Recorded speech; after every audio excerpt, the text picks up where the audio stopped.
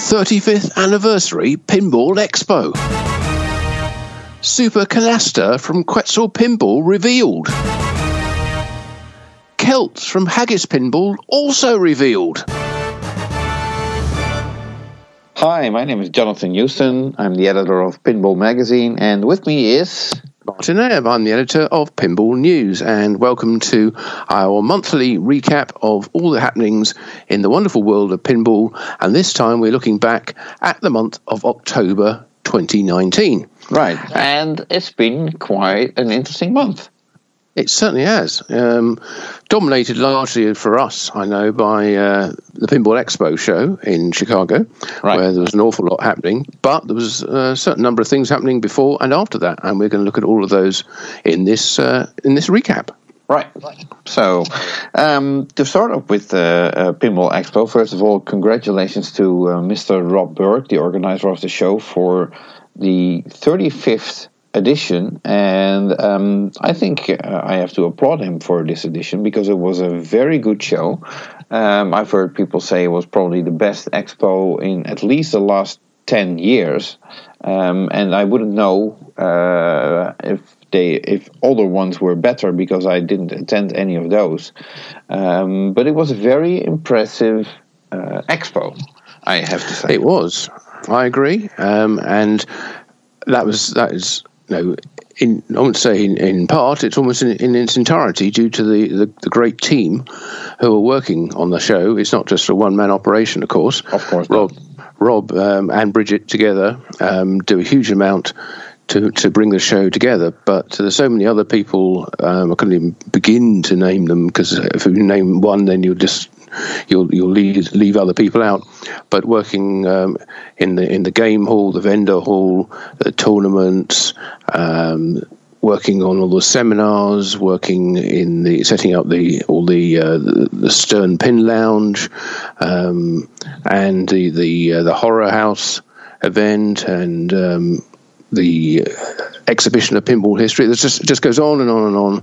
Everything about the show, it just got bigger and bigger this year, and it really is bursting at the seams. That hotel, they need more space, and there's no more space really they can use in it because unless they start expanding into non-conference areas, which is it's a possibility, but it's going to be difficult and pricey, I'm sure. Right. That show has probably got as big as it possibly can do while it's at that venue. Right. So so what I understood was that the vendor hall was completely maxed out with vendors, something that never happened before, which is a good thing. It's also a sign of how the hobby, or the industry, if you want to call it that, is flourishing, I would probably say.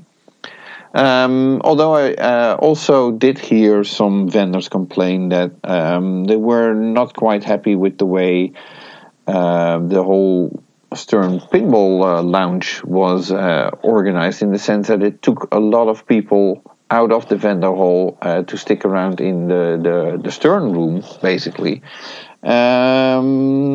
resulting in not as many sales as they were hoping for. But okay, so there's always people complaining about something, and obviously everybody's free to go where they want to go, but still, okay, I can understand that not everybody might have been pleased with all the people being drawn to one area of the show instead of them walking around. I'd heard the same issues being raised. I think some of the vendors were less than happy with the level of business they were doing, but that was up until Friday. That may have changed a bit on Saturday. I don't know, but that is always going to be a danger when there's so much else going on around the vendor hall and not actually within it. People are going to be drawn away, and if all the new Stern games, or nearly all the new Stern games, are in a completely separate room, they're not going to be. People aren't going to be in the vendor hall, and that isn't, of course, how it used to be, because Stern's or Marco used to have a big display in the vendor hall, and you have to give credit to the organisers there, then that with all that space being taken out, they managed to fill it all with other vendors. Right. So there was no gap as a result of that. But yeah, it did mean that people were, if they wanted to play the new Stern games, they would go into the Pin Lounge, as it was called, which was next door, and spend all their time in there and not be wandering around looking to buy things in the vendor hall. Right. So aside from that, I did not hear that many complaints, or actually none. Mostly that people were really impressed with the show and that everybody was happy. Absolutely, I think it was as you said, it was the best show for years, and that's due to the sheer amount of time and effort put into the planning of it. And that was clear, and there was a huge number of volunteers. They made some very subtle changes, like moving the entrance to the vendor hall round to the front, moving the tournaments into their own little area in a separate room rather than being in the corridor, and that area was then available for other companies, like TNT and Scorbit as well, to be out there, right, showing their wares. Yeah, I think that rearrangement worked well. Right. Speaking of the tournaments, I understand you had quite a long day on Sunday waiting for the tournaments to finish. Yes. So Sunday was supposed to be just the Classics, but the Classics tournament playoff. But also it ended up including the final of the A division, which was held over from Saturday night because of the way the rooms were set up. And I was saying before about how they're kind of at maximum space now. Some of the rooms had to be sort of like dual purpose or repurposed. For instance, the seminar room had to be pretty much shut down and all the chairs cleared away so they could hold the autograph session in there on a Saturday afternoon, and then put back again for seminars. The same kind of thing happened with the tournaments. The tournaments were in the back half of the Botanic Garden Ballroom, I think is the name of the room, right. While the Pin Lounge was in the front half, front 2/3 maybe of that room. And on Saturday night at 11 o'clock, they had a kind of end of show party there, which was a ticketed event, and that was due to start at 11, and that involved a lot of very loud music, a lot of dance music, and the games were opened up for everyone to play, including the tournament games, which meant the tournament games had to be finished by 11 o'clock, but they weren't. So they were a few minutes late, and they didn't get the final of the A division done, so that carried on to Sunday morning. Right. So that took place, and then the Classics went on as well, and one game in particular, I think it was Car Hop, was a very long-playing game for the Classics, and that delayed things somewhat. And we didn't get out of there until about 6:15. That's when the final was decided. I thought I'd be away by about 4 o'clock or something like that. But there we go. It was fun to watch anyway. It was some good games, some entertaining play, and congratulations to all the winners in all the divisions. There was an A and B division in the main flip-out tournament, Classics. There was a women's tournament, there was a kids tournament, and there were probably some other ones as well, which I don't know, as well as other tournaments or other competitions that were held, not necessarily at Expo, but for Expo attendees to play in. Right, okay. So now before we move on, two things I need to comment on. First of all, for everybody who did not go to Expo but still want to be in on the seminars that were held at Expo, you did an amazing job as always, but even this year bigger than before, with video recordings of almost all seminars, I have to say, which are available on your website, pinballnews.com. Thank you very much for reminding everyone about that. Yes, indeed. 30 seminars on there, as well as videos of walking through the vendor hall, the game halls, and other places. I spent pretty much 2.5 days sitting in the vendor hall, in the seminar hall, with a laptop, sound mixer, 3 cameras, and a couple of laptops, recording all this stuff and writing a report as it was going on. So I actually didn't get to see very much of Expo at all. I was only free for about an hour each evening, from about 11 till midnight. When I got a chance to go and get some dinner. But on the plus side, there's 30 lovely seminars there for you to watch and listen to, and I will also plan anyway over the next couple of days just to run those through and produce MP3s of them too. So for those people who only want to listen to the audio rather than watch them, then they can do that as well. So check the website for that. And thank you for bringing that up. Right. So, and the other thing I want to point out is that you and I both talked to organizer Rob Berk on the Sunday afternoon of Expo, when the show basically was over. The tournaments were still going on, but Rob was available and took 15 minutes out of his busy schedule that day to talk to us about how he experienced Expo and his plans for the future and so on. And we'll be inserting that or playing that interview later on in this podcast. We'll first cover all the news from various manufacturers that has been that ties in with Pinball Expo, and after that we do the interview with Rob Berk, and then we continue with the news from manufacturers that doesn't tie in with Pinball Expo. Yeah, sounds like a plan to me. Okay. Right, so where should we start? I'll start with our headlines then? Yes, well, I'd say to surprise of many, 2 new games were actually revealed at Expo. One that I absolutely did not see coming, and one that was announced, but everybody was like, well, we'll still have to see whether that will happen or not. But let's start.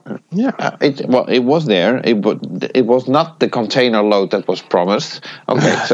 But let's get to that. Yeah. Yeah, let's get to that. First, let's start with Super Canasta by Quetzal Pinball.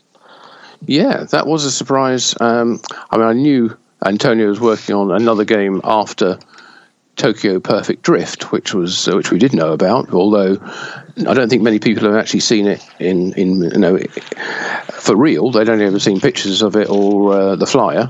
Right. But that game was there as well, Tokyo Perfect Drift, and we'll get onto that in a minute.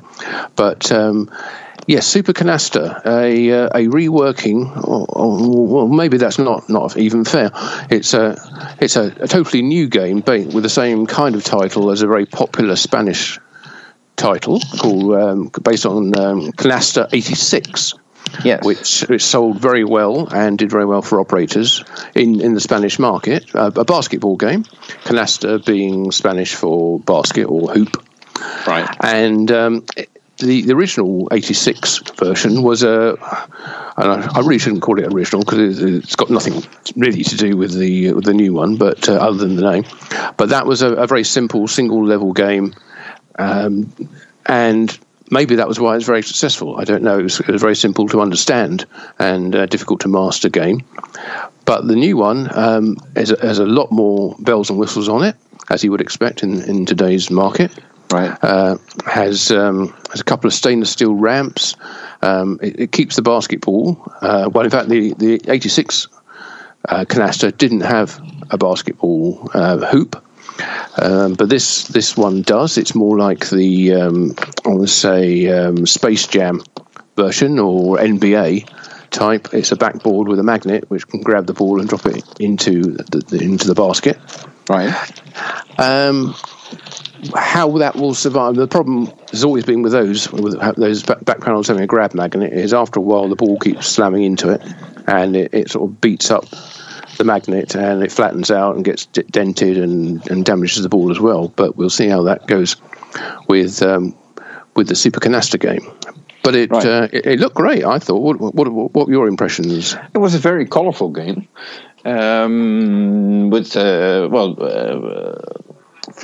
For a first showing, I was actually impressed. The artwork looked very good, I'd say. Obviously, there was no reference in like it's not a license, so you can compare it to like what a character is supposed to look like. But it looked like a fun game to flip. And what's also interesting to notice is that I think if I'm and you might have to correct me on this one because I didn't sit in on the seminar.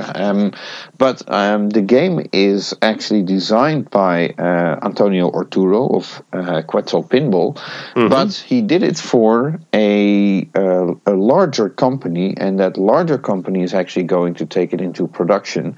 So that's not something that Antonio has to worry about. Yeah, that's that almost mirrors the Tokyo Perfect Drift game, which was built or was designed for STR Pinball, but Canasta, the Super Canasta, is actually built for a company called Bitronic, who builds slot machines and other types of coin-op equipment in their factory in Murcia in Spain, and they were looking for a pinball to add to their range, so they contacted Antonio to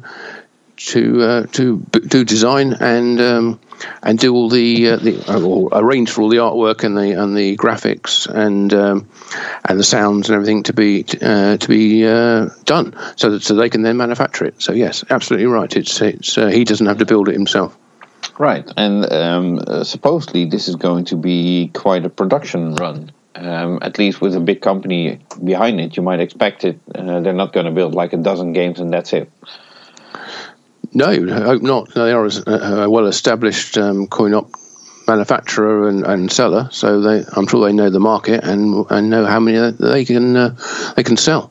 Right. So I played a couple of games on it. In all fairness, it was rather late. I don't remember exactly. I remember it flipped well, but in terms of gameplay, that's about all that I remember. So. Okay, it does have an LCD in the back box, doesn't it? I don't think there isn't one in the playfield, but there is a panel in the back box, much like Nemo and the Captain Nemo, which was the first Quetzal game. Right. So, and of course, the Tokyo Perfect Drift game was also there. You got to play it and to break it as well. Yes. Unfortunately, that again was late at night after all the seminars had finished. I did pop in and quickly had a quick game on Tokyo Perfect Drift, but unfortunately, I guess it had been a long day by that stage. But I managed to blow one of the fuses in the back box, so that was the end of that for a while. And after that, I had to go back to the seminar room and carry on working in there. So, but again, from what I flipped, which was probably 30 seconds worth. It seemed like a very fun and a very a beautiful looking game. Actually, I think the artwork on it was great and totally in keeping with the theme. But I'd like to have experienced it a lot more and hopefully get the chance to soon. Right. So while we're on the subject of the closing of the vendor night at Expo. The only downside, I would say, I noticed that some vendors were already packing up like around 8:30 on Saturday evening, while the show is supposed to last until 10 o'clock. Sure, I can understand that if you have a long drive to go, that you want to start packing up earlier, but that's the whole reason why they didn't include a Sunday, so that you have the Sunday to drive home. Well, that's right, and there's an official 2-hour packing up time on Saturday night from 10 until midnight for vendors, those who want to get away. Now, maybe they can't. Maybe that encouraged people to think, I don't need to stay Saturday night, so I can pack up and be out of there by midnight. But of course, if it takes you longer than 2 hours to do that, then you need to start earlier. So I'm not sure how well that worked out. It's good in theory, but if you've got a complex stand, something you can't tear down and put in the car and be out of there be out of the hall anyway by midnight, then it encourages you to start doing that process earlier, doesn't it? No, okay. So, that was just a side note. Then moving on to that other new game that was revealed at Expo, and we're talking about Haggis Pinball's Celt. Yeah.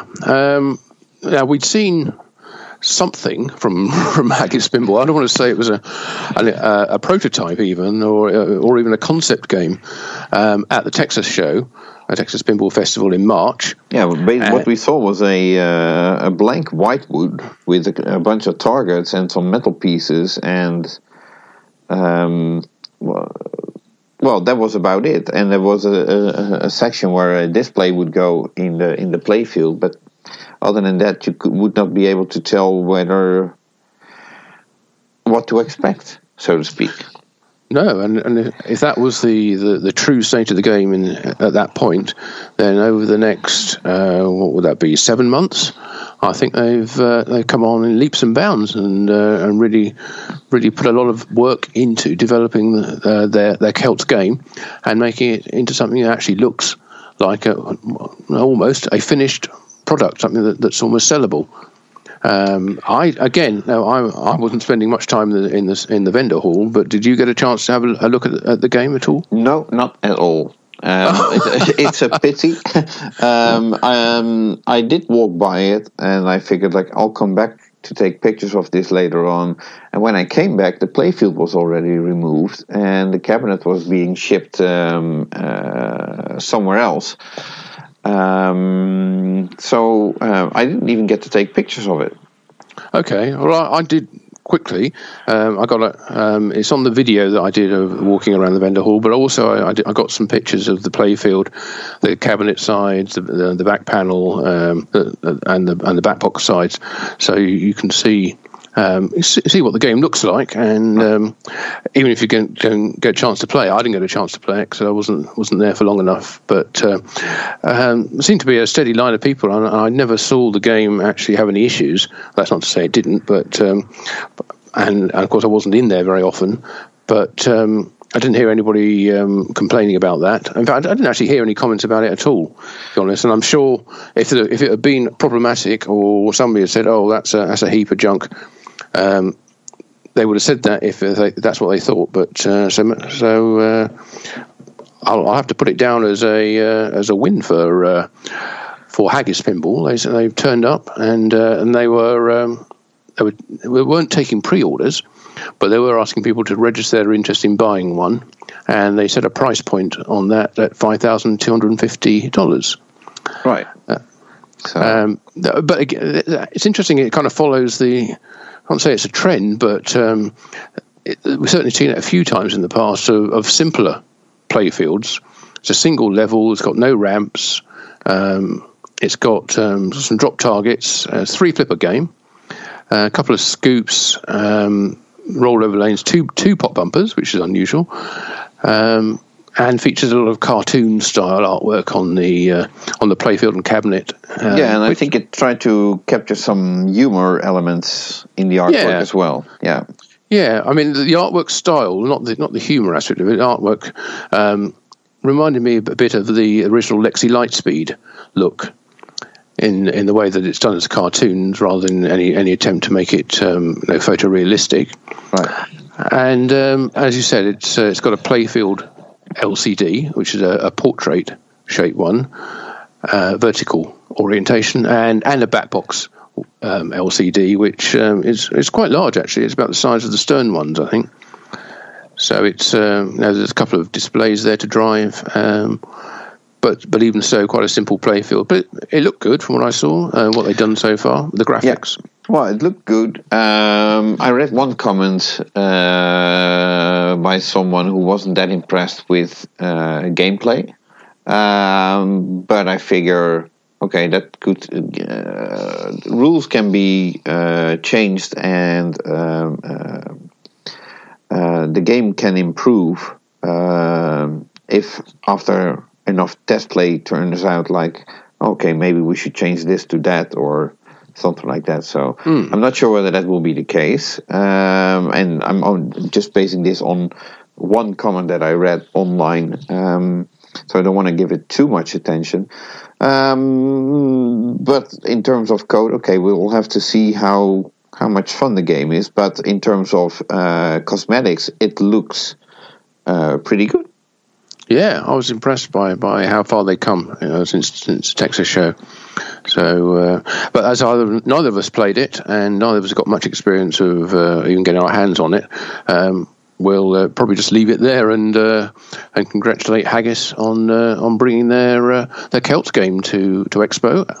As you said, not the numbers they were hoping, but certainly a very good sign of the progress they've made. So, congratulations to them. Right, okay. So moving on to Stern Pinball, who was dominating the show in multiple ways, I would probably say. Obviously, there is the Stern Pinball Expo tour on the Thursday of Pinball Expo. I didn't get to join because I only flew in Friday afternoon. You were there. I didn't get to join the tour. I didn't go on the tour because I was banned, but because I was actually back at the hotel. I had to set up all the stuff for the seminars, which started at 1:30.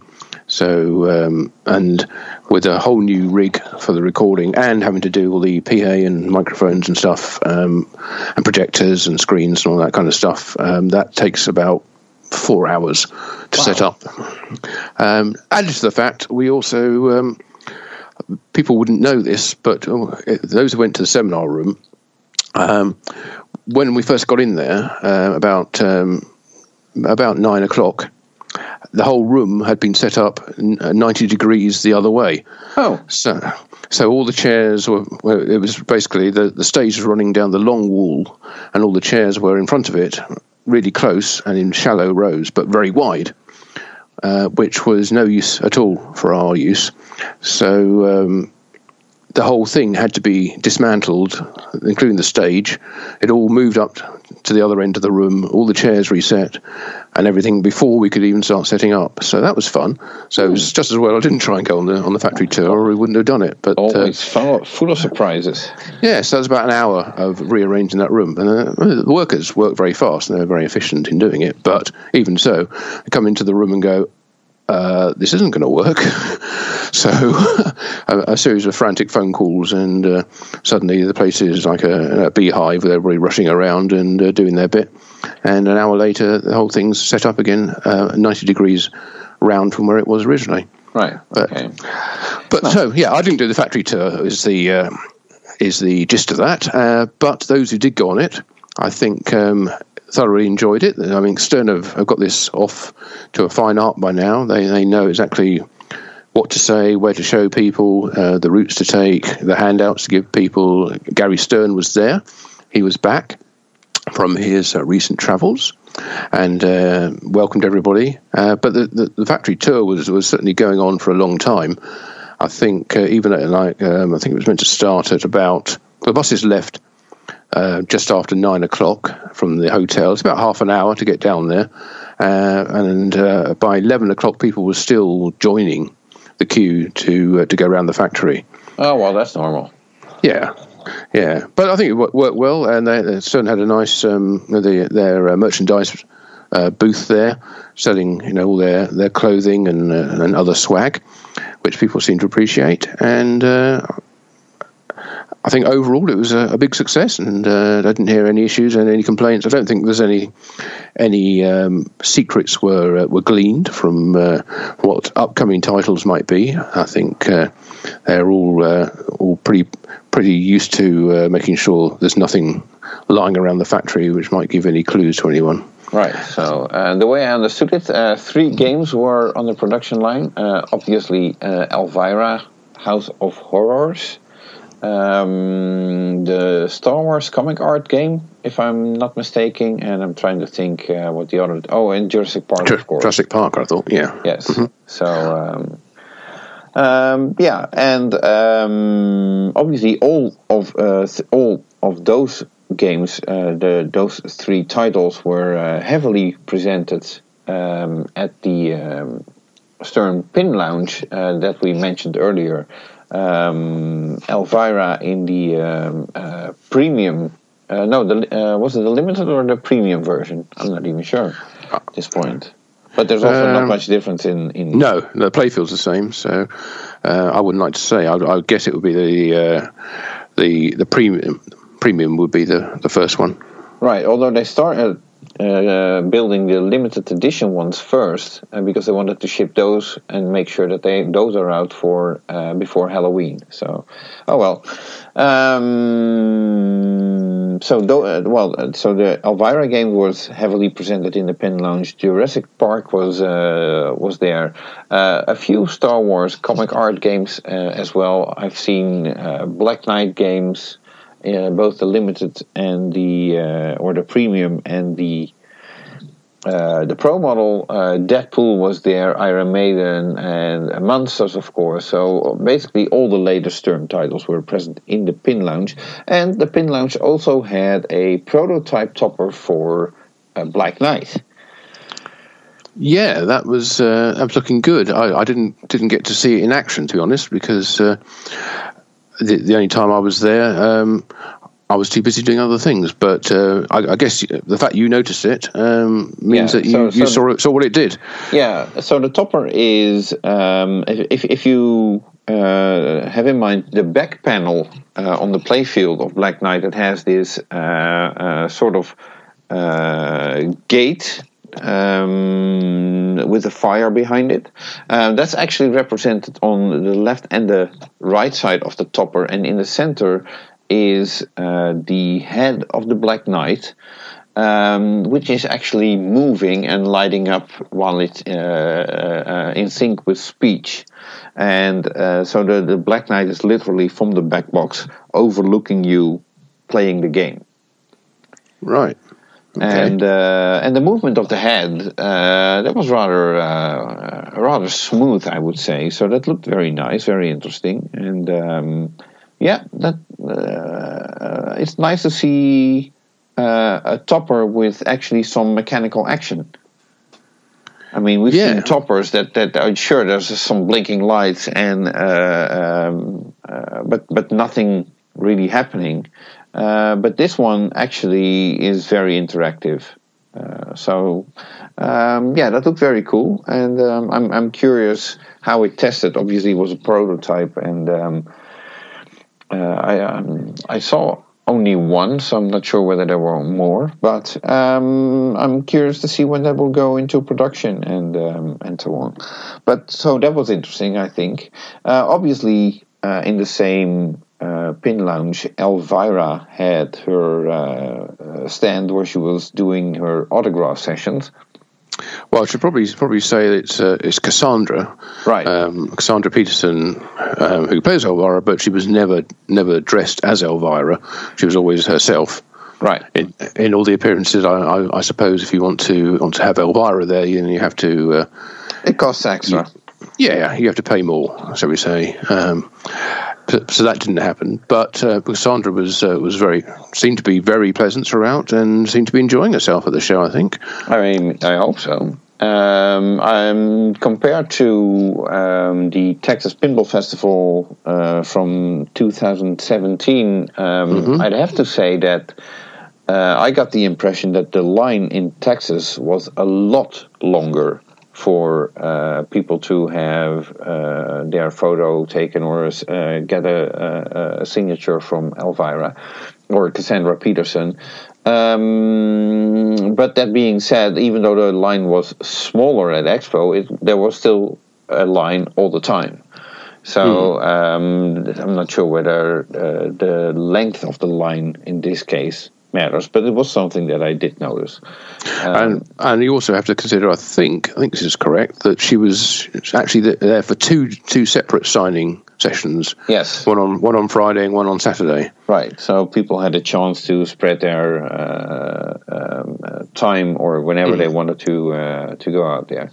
I do have to say that I was slightly disappointed to see that there was the Elvira seminar where Elvira basically appeared for 10 minutes as a special guest, or she was announced as a special guest, got inducted into the Pinball Hall of Fame, and 10 minutes later she was gone or leaving because after that it would just be technical stuff that would be discussed. And I was like, well, she could stick around and comment on that as well. But apparently she had other plans. So, oh well. Yeah, that's. I actually heard originally she wasn't going to be staying for that long. She was just literally going to be turning up, just saying a few words and then disappearing. After about a minute. But she did join the panel, as you'll see in the seminar video, and spent, as you say, about 10 minutes there answering questions about her role in this game and previous games, and the work that she did for it, and what she thought about being part of pinball history and in having 3 games based on her character. And that is an accomplishment. We have to agree on that. It is, and obviously driven by Dennis and Greg and their promotion, their love of working with her, I guess. And I think for that reason alone, it was right that she was inducted into the Pinball Expo Hall of Fame, and so she received a plaque for that, and soon after that, yes, you say she went off, and the rest of the panel who also worked on the game could get on and answer some of the more technical aspects of how the game was put together and designed, really, in the first place. Right. So one thing from that panel, since we're talking about it, that actually dawned on me after the panel, and it's a pity that I didn't realize that during the panel. As you may recall, a photo was shown of the Nordmanite version of the playfield that had a steeper ramp on the left, which has what do you call it? 2 hills in there, so to speak. Oh, right, yeah. Kind of like Sanity Falls one on Whitewater. Yes, and that was taken out for budget reasons, apparently. Although Greg did mention that it was rather difficult to make that ramp, and it caused a lot of balls to roll back. But if it was just for cost-cutting measures, a couple of other features were also taken out. And later it dawned on me, like, no, hold on, this is a premium model. The cheapest model is the premium model. That's right. Why would there be cost-cutting measures? I mean, if you take stuff out for the Pro, I get it, because you want to make a cheaper model for operators and people who don't want to spend that much money on a game. Sorry. But in this case, if you start with the premium model, then you figure you get all the bells and whistles that the designers come up with. Well, obviously, any game's going to have a bill of materials that it has to stick to in order to achieve the either the target sales price, right, and or the profit margin that they want to make on each game. And I don't think you can necessarily directly relate the game, what's on the game itself, to the cost of the game. If you look at a game like the Beatles, for instance, you know, the actual it's a single level game that it should be relatively cheap to make compared to many of the Stern Slater games, but of course the price doesn't reflect that. So even if you add in the cost of the license, the Stern want to keep a certain prestige to their games. They don't want to sell them off at a cheap price. They don't want to sell a premium at a pro price. No, I get this, but obviously that then muddies the waters when it comes to different segmentations of the market. Right, but if you're paying a premium price, then you might expect as well that the cool features that the designer intended to be in the game are actually in the game. Well, of course, ideally you would never find out what those features that were taken out were, or in fact the fact that the word. Yeah, well, that's where Pinball Magazine comes in, because we love to report on that kind of stuff. And I'm glad that these photos were part of the presentation of the team. So because a lot of people actually love to see that kind of stuff, to see what's in the game, or what was supposed to be in the game and what was taken out, or how the development of a certain mech went. So, but that sort of dawned on me after the seminar. I was like, well, and I might have still not be right, and sure, apparently there is cost cutting on premium models as well, but it's not something that you'd expect. I mean, at least I figured, like, hold on, if you're paying a premium price, then why cost cutting? But okay, it might be me. Anyway, I hope the people that bought the game or are going to buy the game will enjoy it. And to help them enjoy it, there have been a couple of code updates in the past month. It was released with version 0.85 code. 8.3. Sorry, 8.3. Absolutely right. Yes, 8.3 was the release one. Since then, there's been 8.4 and 8.5 is the current one. Right. So, which adds some extra sounds, but I don't think it adds any Elvira speech or.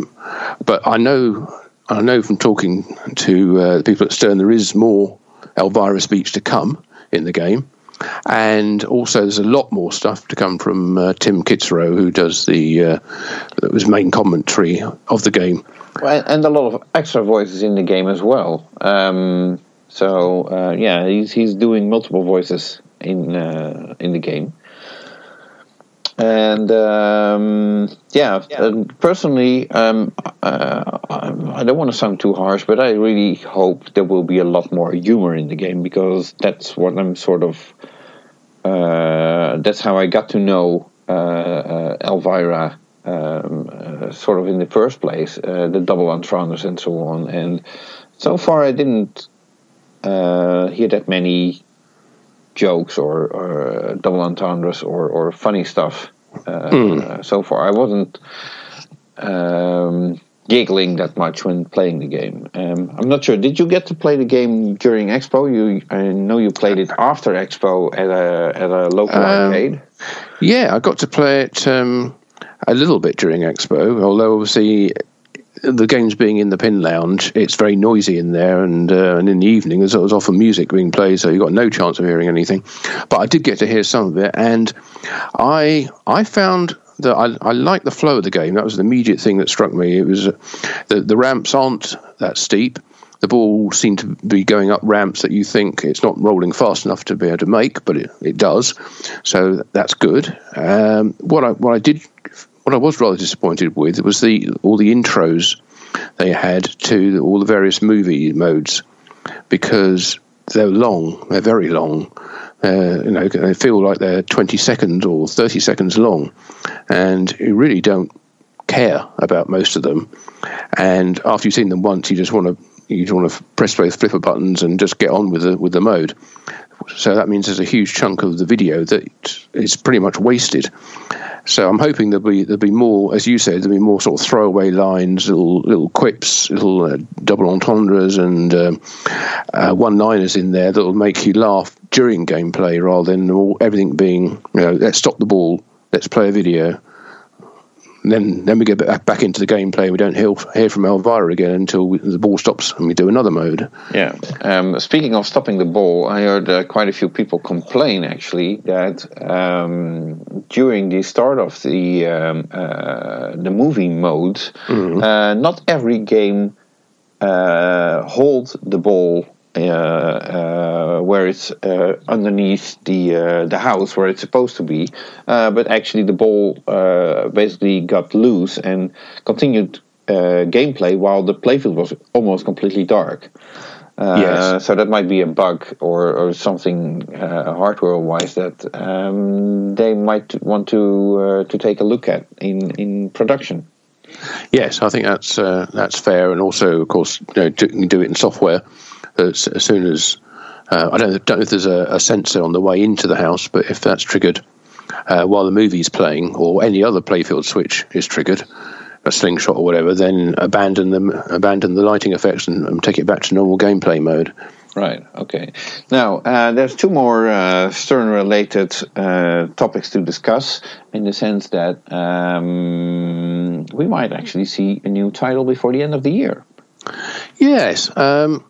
I think we might be seeing something. I haven't had this confirmed by anyone at all, but I've got a sneaking suspicion we might be seeing something from Brian Eddy before the year is out. Well, that would be about time. Yeah, I know. He was announced as I think it was probably even at that same Texas seminar in 2017, where Elvira was at, or the same show, where it was announced. I think George Gomez announced that Brian was working on a game. I think he said he was actually a senior designer at the company at that point, and in all that time we haven't knowingly at least seen anything from him. Right. So I'm hoping we might get to see something before the end of the year. I don't know we'll get anything for IAPA in November. I think that's probably a bit too soon, but we might get something before the holidays. So maybe in the London show in January. Yeah. EAG International, we might get a chance to get our hands on that. Right. So Brian Eddy was at Pinball Expo on, I think it was the Saturday, and I got a chance to briefly talk to him, and obviously the most asked question to him during the event was, when is your game coming out? He couldn't say anything about it, so he didn't. Other than that was the most asked question to him. Oh well. So he didn't say anything. But okay, let's see. Let's wait and see. Personally, I think an early January announcement would be soon enough. Because then they have something out to go to the Consumer Electronics Show, which I think in January, and that's immediately followed by the EAG show in London as well. Yes, good call. The CES show could well be a good one to launch it at. That wouldn't be the first time they'd done that. Right. So, obviously speculation is running wild on what Brian Eddy might be working on. And since we don't do speculation, we're not getting into that. So No, let's stick with things which we know have happened. And when we were talking about code updates to Elvira just now, but Stern have been bringing out code updates for other games as well. Right. I suppose probably the biggest one has been the Jurassic Park update, which went from a seemingly minor step of 0.90 to 0.91, but they've added a huge amount of extra features and adjusted various scoring opportunities, brought in some additional videos and sounds, and also changed the way some of the options or some of the features in the game work, and added other options which weren't there before. So there's obviously still a lot of work going into Jurassic Park, and I think it's I got a chance to have a decent play on it. It would have been after the show, actually, when we went to some of the arcades in Chicago, and in particular at Lemmings, they just have a couple of nice pins, and the Jurassic Park Premium there. And I'm really starting to enjoy it after getting some hands-on time in a more quiet, relaxed atmosphere. Right. I found it confusing to start with, but I think now it's having played it more and watched some of the tutorial videos that have been produced by Stern and by Keith in particular. It's all starting to make a lot more sense, and I think he's added all the fossil awards now, or him and the team. So they're all in the game, and I think it's shaping out to be a really nice game. Good. Okay, and the last thing, sort of tying in with Stern Pinball, although no longer. That would be the let's call it the split between Christopher Franchi and the Stern Pinball, which I'm not sure whether it's a really big surprise, but obviously Stern Pinball have not been using the services of Christopher Franchi since the Munsters. He did go on Canada's Pinball podcast earlier this week, where he had an interview of an hour and a half about why he left, and basically it appears that it comes down to Gary Stern not approving of Christopher Franchi selling licensed artwork at various pinball shows, out of fear that Stern might get into difficulty with that, with licensors, while according to Franchi, there is an unwritten rule for artists that they are sort of allowed to sell some artwork in low quantities at events like Comic-Con and what have you, and nobody from the licensing department will care about it or go after them. They're just like, okay, that's a little bonus for these are official artists that worked on the game and now they're selling us some stuff, and fine, let them do it. So but apparently that was a returning conflict, probably, and that resulted ultimately into Stern and Christopher Frenchy parting ways, which doesn't mean that we've seen the last of Christopher Frenchy in pinball. Frankly, he's already involved with another company. Yes. Do you want to tell us about that? Well, that other company appears to be Chicago Gaming, who at Pinball Expo revealed a gorgeous topper for Medieval Madness, I have to say. And apparently, if I understood it correctly, that topper is partly designed by Christopher Frenchy. Not entirely sure which part he did then, because there's not a huge amount of artwork to it. There's the model and there's a back panel to it. So maybe it's that, but that looked like it was part of the castle from the back box or from the translite. Right. Could be that he did some sketches for it, and after those sketches, the model was made. I'm not sure. I tried to get some info on that from Christopher Frenchy, but unfortunately he hasn't gotten back to me. But what I understood is that he was involved in the design of a topper in some way, and that topper would be revealed at Expo. And the only topper Chicago Gaming did reveal was that Medieval Madness topper, which makes me conclude that he was sort of involved in that. And if I'm incorrect, then I stand corrected. Okay, because we both went to Chicago Gaming, and I don't know, separately though, and we certainly got to see the original molds for those models that were used on the topper, and we saw how they all fitted together, and the name of the artist who did it, or who made those, they were 3D printed originally and then turned into molds. The name of the artist who did that was mooted, and I don't think it was Mr. Frenchy who was involved in the design of those, and then they were painted by Matt at Back Alley Creations. So he was the one who did the painting of the models that were then, at least in the prototype form. Well, maybe Chris drew the plastic castle in the back. I don't know.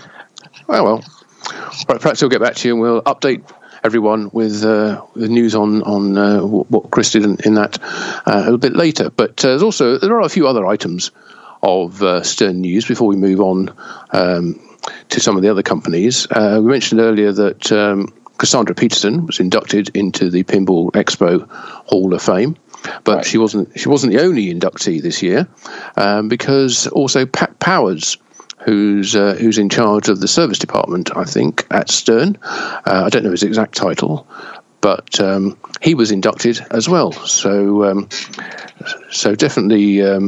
I think it's we can almost officially call it the Stern Pinball Hall of Fame these days, because I think everybody who goes into it is a member of the Stern team, one way or another. And also, talking of Stern, Gary has been travelling around, as he does, visiting various trade shows and in countries around the world. And I think you spotted him in Brazil, is that right? Yes, Jonathan? at the Brazil Game Show. Okay, so he was there, and also he's been. Actually, I'm not sure whether he was in China. I expect he was. No, he was in China. What's rather interesting about that show was actually in September. But on Stern's Facebook, they waited about a month before they published those photos. Because that show, I know that show was in September, so it's rather strange that they waited so long publishing these photos. But indeed, Gary has been traveling, and he was in Europe first, and then flew to China, and well, he's quite a globetrotter. I'm pretty sure he's making enough miles in the air. Yeah, that's just on business. He likes to travel as well for personal relaxation. But there's still a couple of extra things. There's more code yet that we didn't mention. And that was last month we had the big news about the major rewrite of the Ghostbusters game.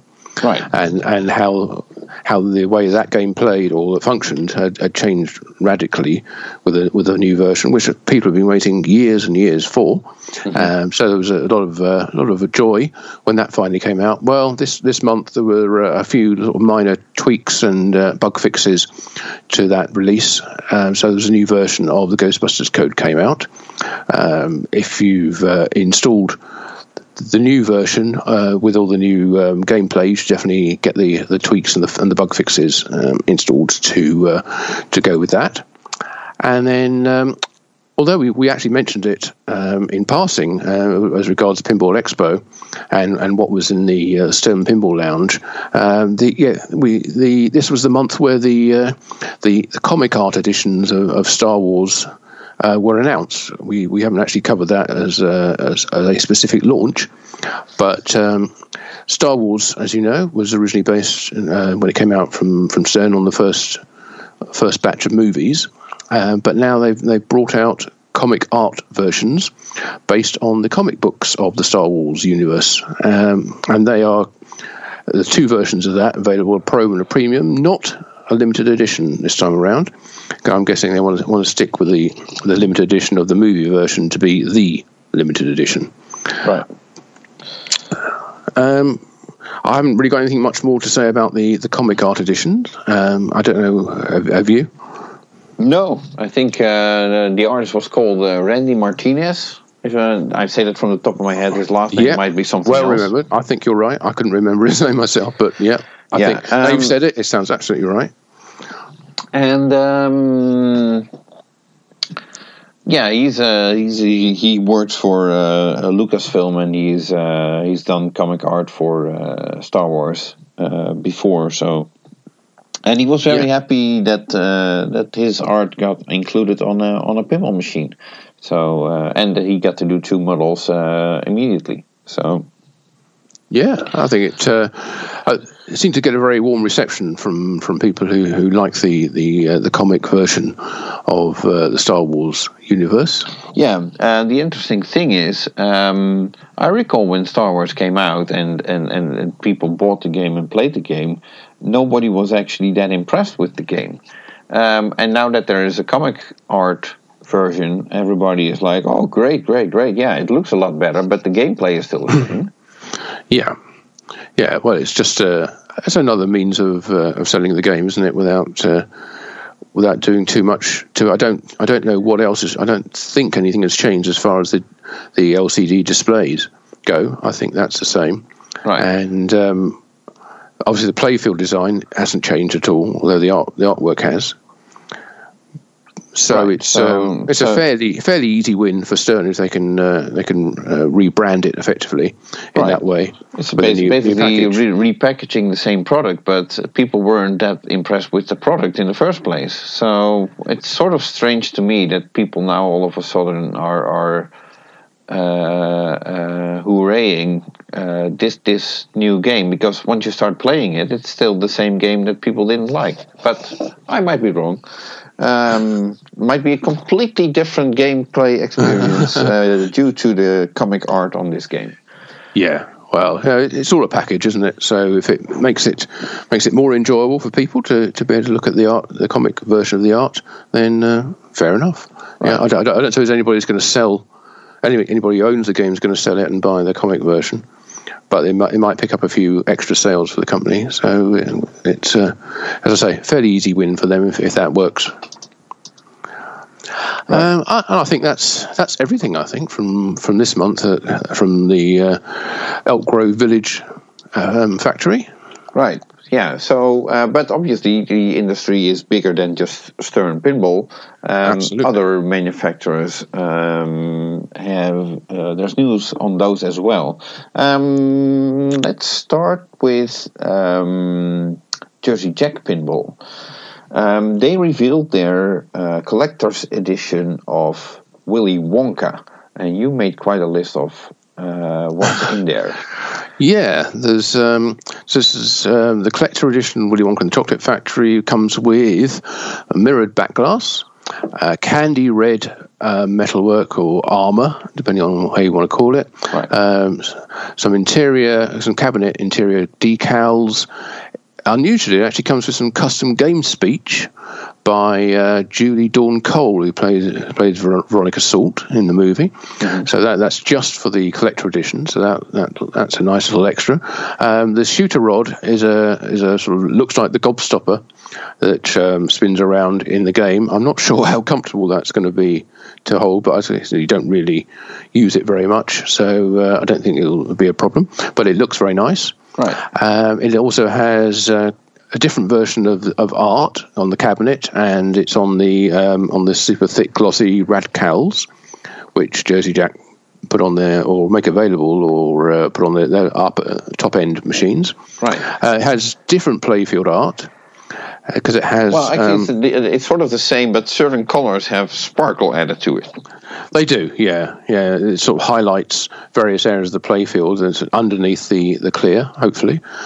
It also has a topper, which, frankly, I thought was a little bit disappointing. It's a colour-changing topper. It's a bit like the Wizard of Oz type...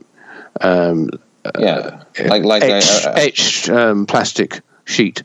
That's bottom lit, and it's three-dimensional, I think. So it does have like the Wonka bar in front, so it's layered. But when you compare it to some of the other toppers that are out there, like the Medieval Madness one or the Black Knight one, then that's a world of difference, I'd say.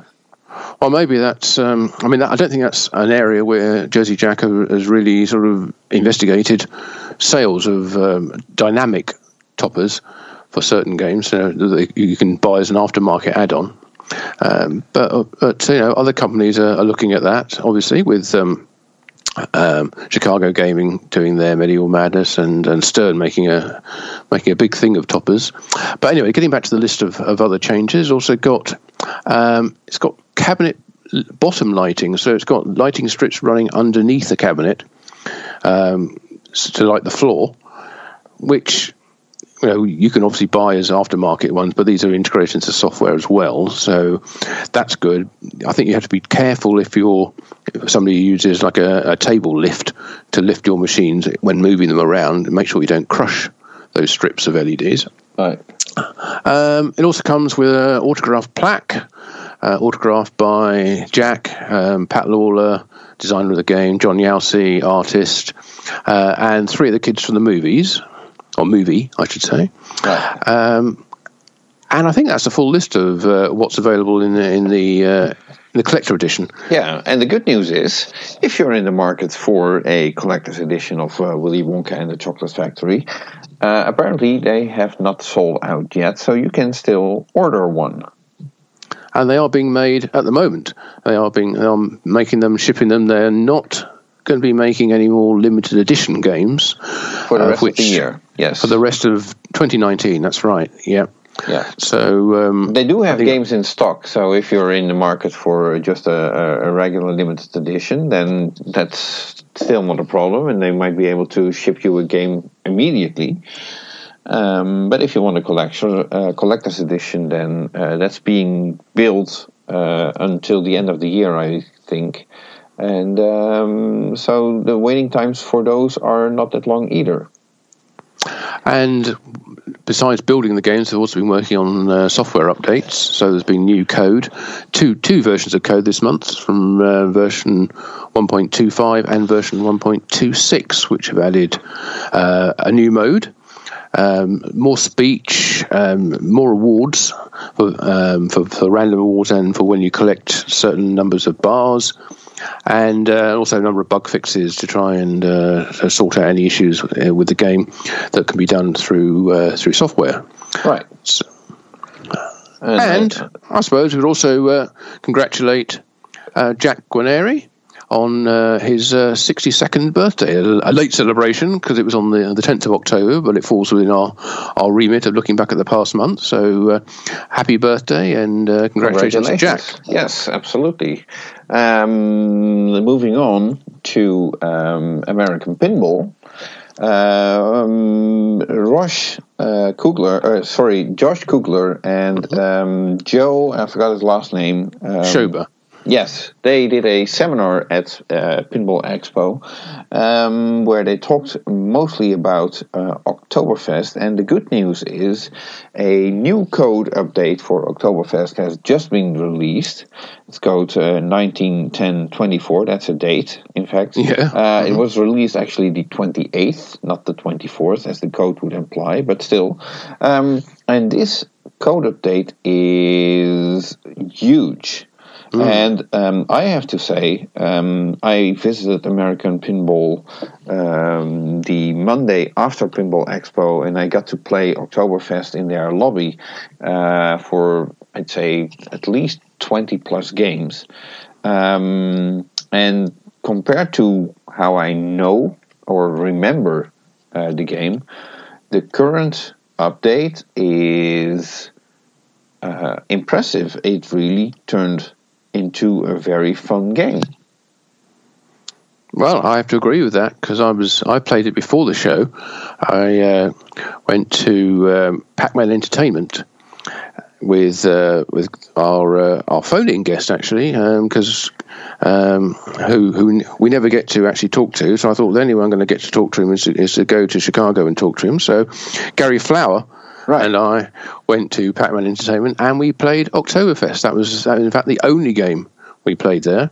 And as it turned out, it was running this new version of code in pre-release form. Right. Although I didn't realize sort of like the game was on test, basically, with the new code.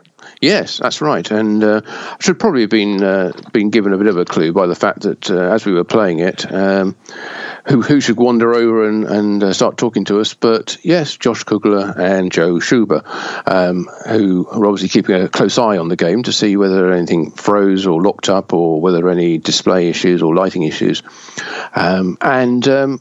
So we had a good chat about how the code works, and it wasn't really until, because I didn't get a chance to play it at the show, it wasn't until after the show where I went to go and play a good friend's Oktoberfest that I realised that he was running the latest release code, but it looked a lot earlier than the version that we were playing. Some of the animations didn't look anywhere near as polished, particularly the corkscrew one, and I know they talked about that in the seminar.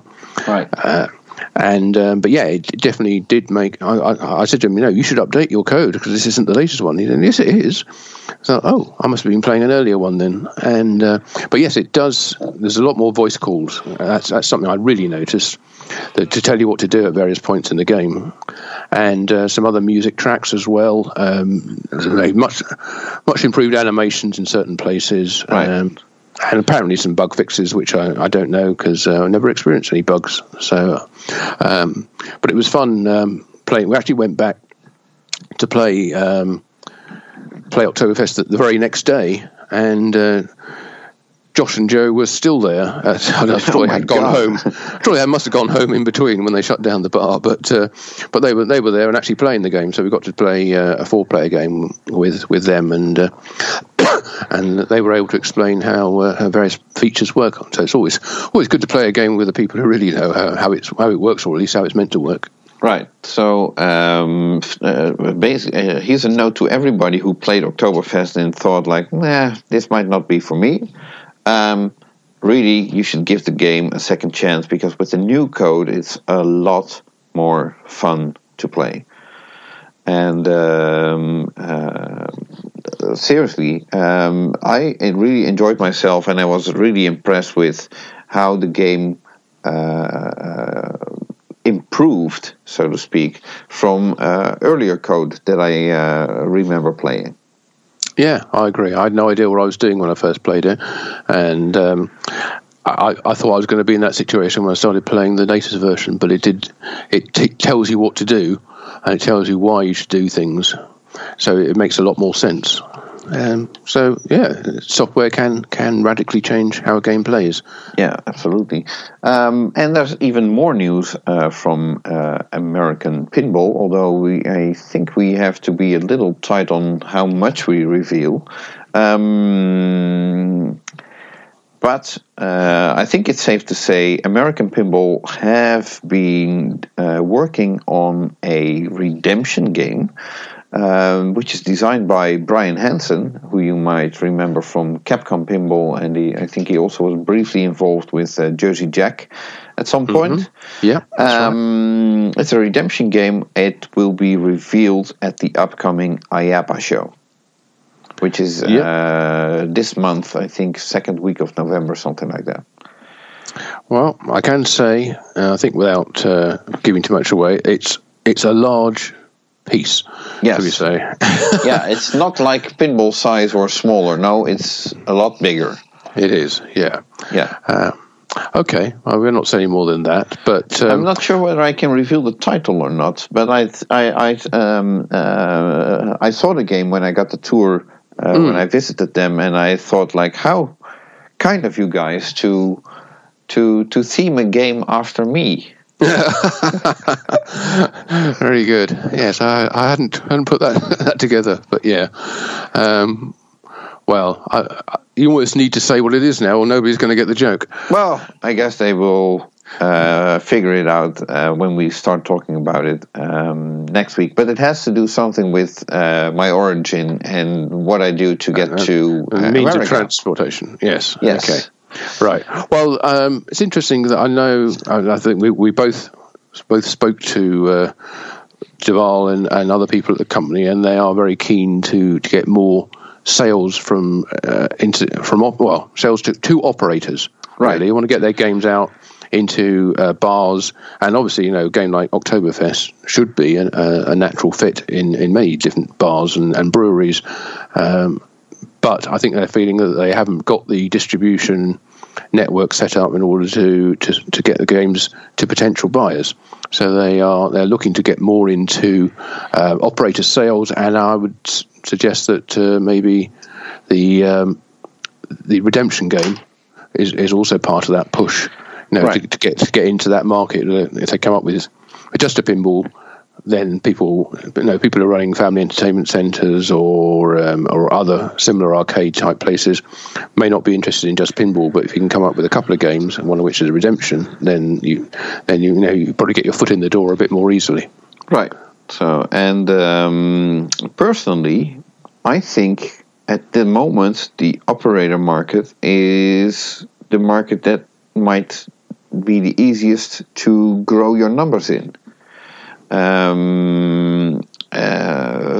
For many years we heard that Stern have been selling like 50% of their games to operators and the other half to collectors and home users, or rec room buyers, and they call that the three-legged stool. But that three-legged stool basically turns out that operators, well, many of the operators in America are actually pinball enthusiast collectors that happen to that have no more room for their game at home, and instead they operate it in a local barcade. But that basically meant that the portion of games actually being sold to operators in the sense of really arcade operators as their business, that has been shrinking for years and years and years.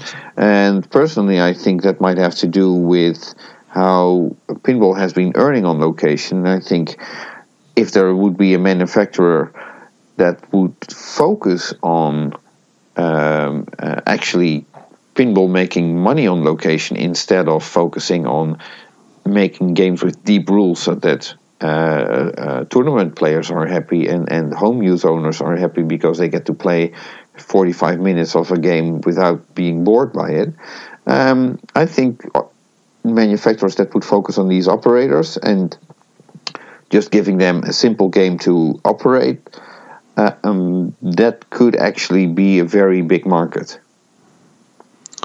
Oh, yes, I agree that that simpler games for operators are something which, Stern have been pushing towards as well with their pro models. That's the whole nature of the three range, or three model range. Yeah, but I still think it's slightly different, because even the pro models are rather complex, and for the average player are way too complex to understand. And I think operators are more looking for something that if a 10-year-old kid walks up and starts playing the game, he has immediately to understand what the goal of the game is, or what he should be doing or aiming for. And with all the respect, with the current pro games, they might be priced slightly cheaper, but they're still not that easy to understand. Well, it is interesting that the first two games that we've covered, the first two new releases that we covered from Quetzal and from Haggis, are both relatively simple playfield designs. Right. And you would guess that from that there'll be relatively simple rules. And it doesn't stop there, because there's another manufacturer working on a simple game, which we'll get to after the Rob Berk interview. So hang on, there's more coming. Okay. Right. So I think, apart from the fact that American Pinball were cagey about saying anything about their next title at the Pinball Expo, they did reveal their third game will be Game 3. Wow. I don't think anybody saw that coming. So anyway, that's I think that's about a good point to move on from American Pinball.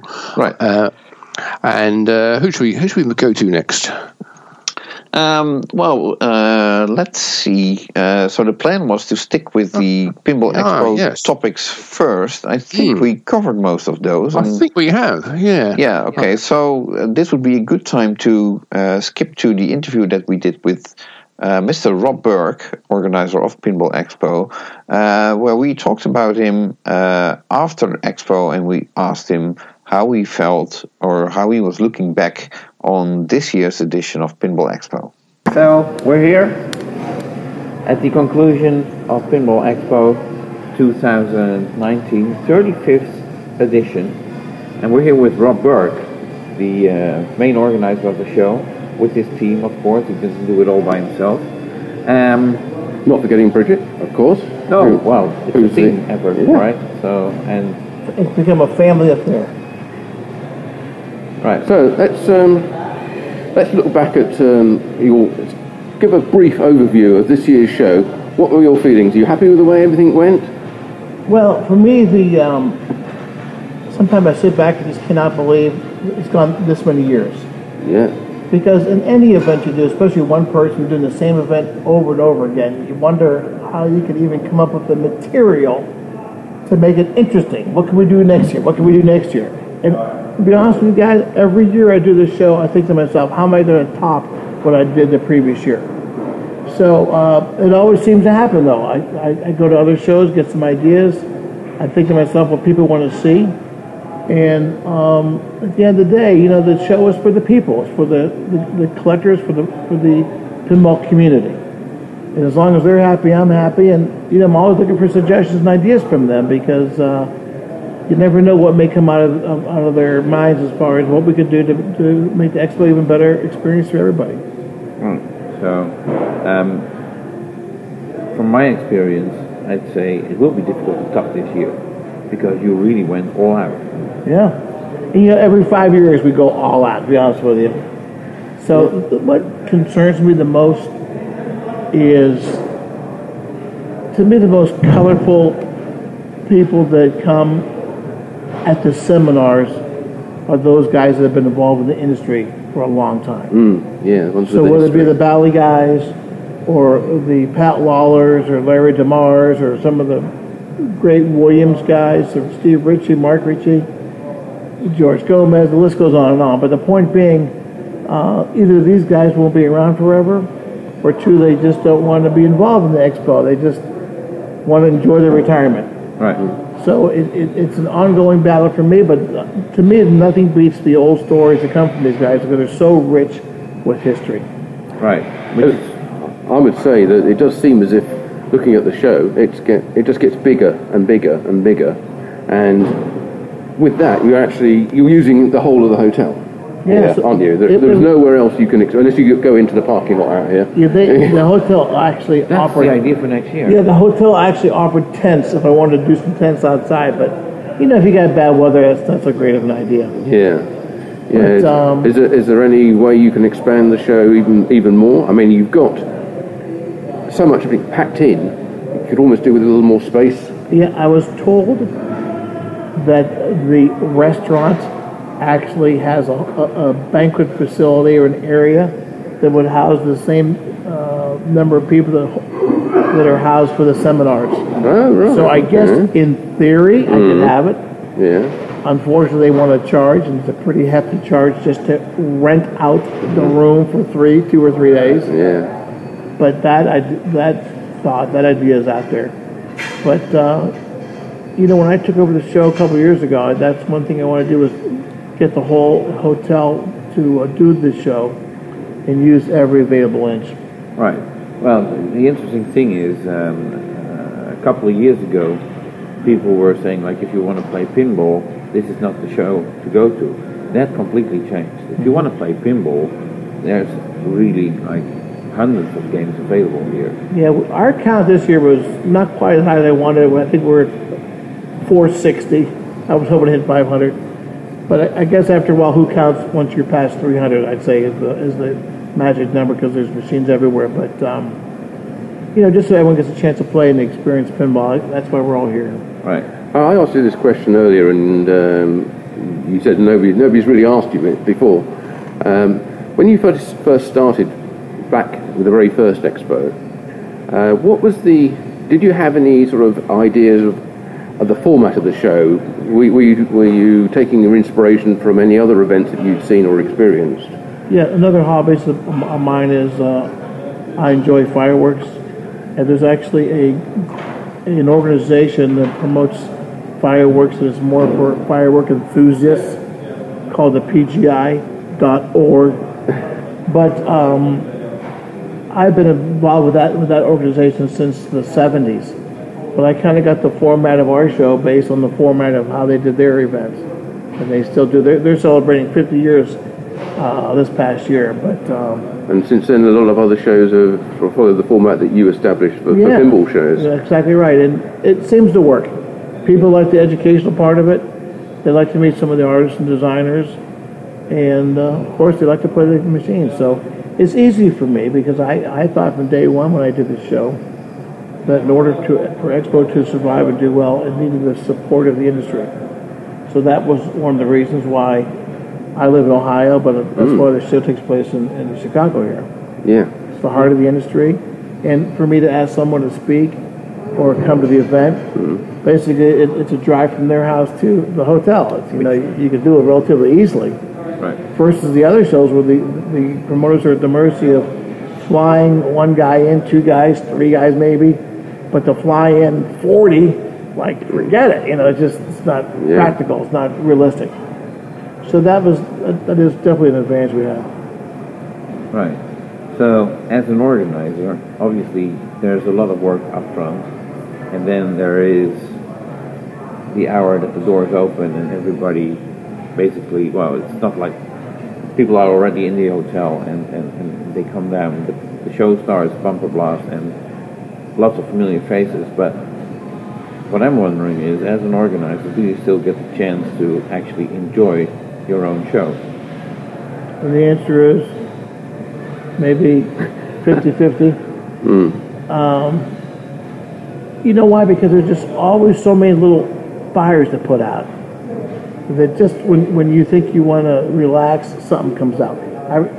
I had an opportunity to have a drink with Tom Neiman from Valley last night, and Paul Ferris and Billy O'Donnell. And I meant to meet him across the street there at the local pub. Mm-hmm. Hour and a half went by. I finally got there. By the time I got there, they were done drinking, done eating, and they're ready to head home. Yeah. So the point being, the idea was there, but just you just got to put the fires out and take care of the show first. The show's number one. Yeah. But despite all the hard work that goes into it, you still, your enthusiasm for putting on the next show seems to be undiminished, if not grows more with each one. But you said you want to top each previous show. Yeah, in a way, it's more of a challenge now because being a showman in the way that I feel I am, I want to put on an event that I feel people will leave feeling like they got their money's worth, and so it's more challenging for me to come up with more ideas or something we can do to make it interesting for you guys to return and for the people to return. So you won't ever get to the point where you put on the perfect show and you're just going to copy that every year from there onwards. Like this year was pretty perfect. We'll use the word pretty perfect, but I mean a lot of people spoke very highly of it. But you wonder how you can keep that emotional high year to year. It's really really difficult at any event. There's always something that people will find fault with, whether they mean to or not. And as a promoter, I'll say to myself, they're right. I missed this here. I missed this little thing. So it's the details is what people remember.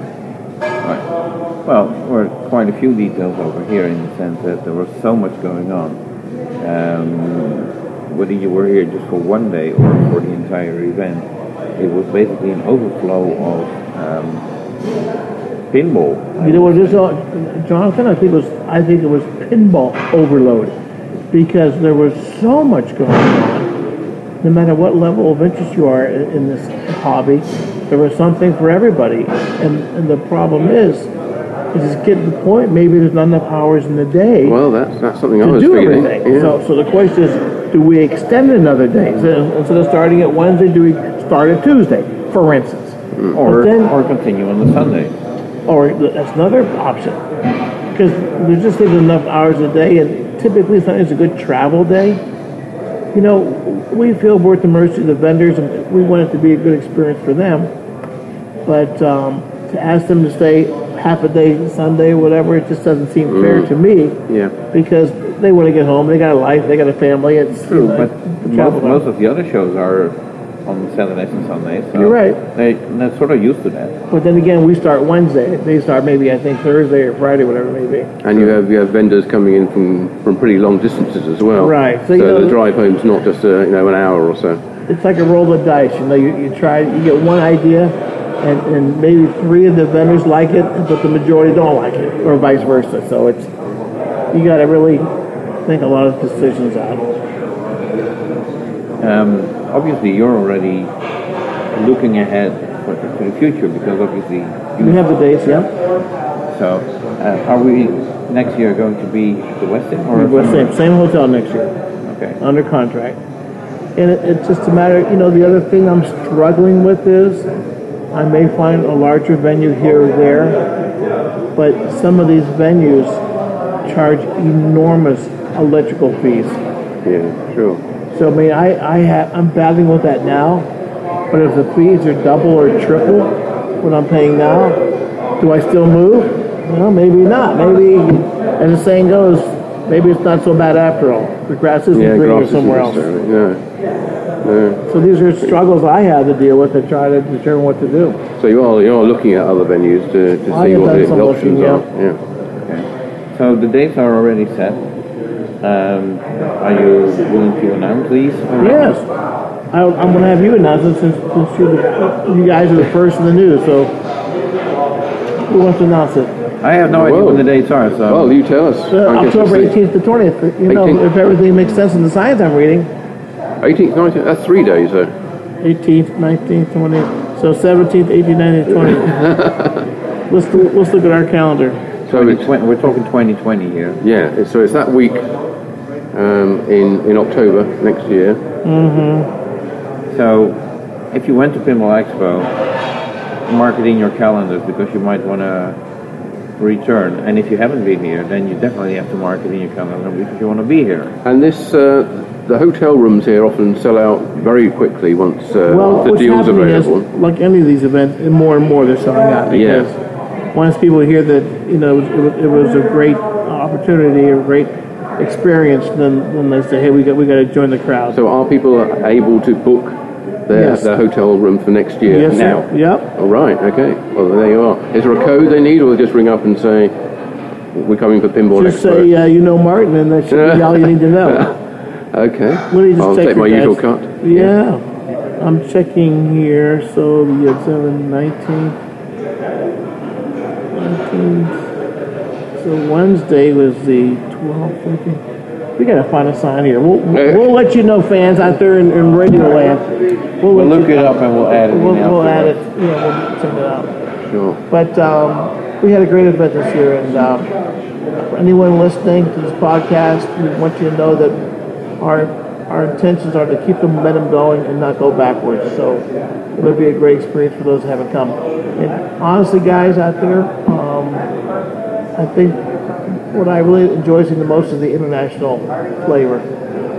Jonathan, or you or Martin coming in, because for me to see them is exciting because they're getting a chance to meet a lot of great pinball people from America or all over the world. So it's kind of cool to hook up with you guys, putting a name or a face to the name, and just seeing all the great people out there in this community. Right, but it's not just Martin and me. There's a lot more international visitors. I've seen people from Japan and Italy, Brazil, Germany, Brazil. Mm-hmm. We had several come from Spain.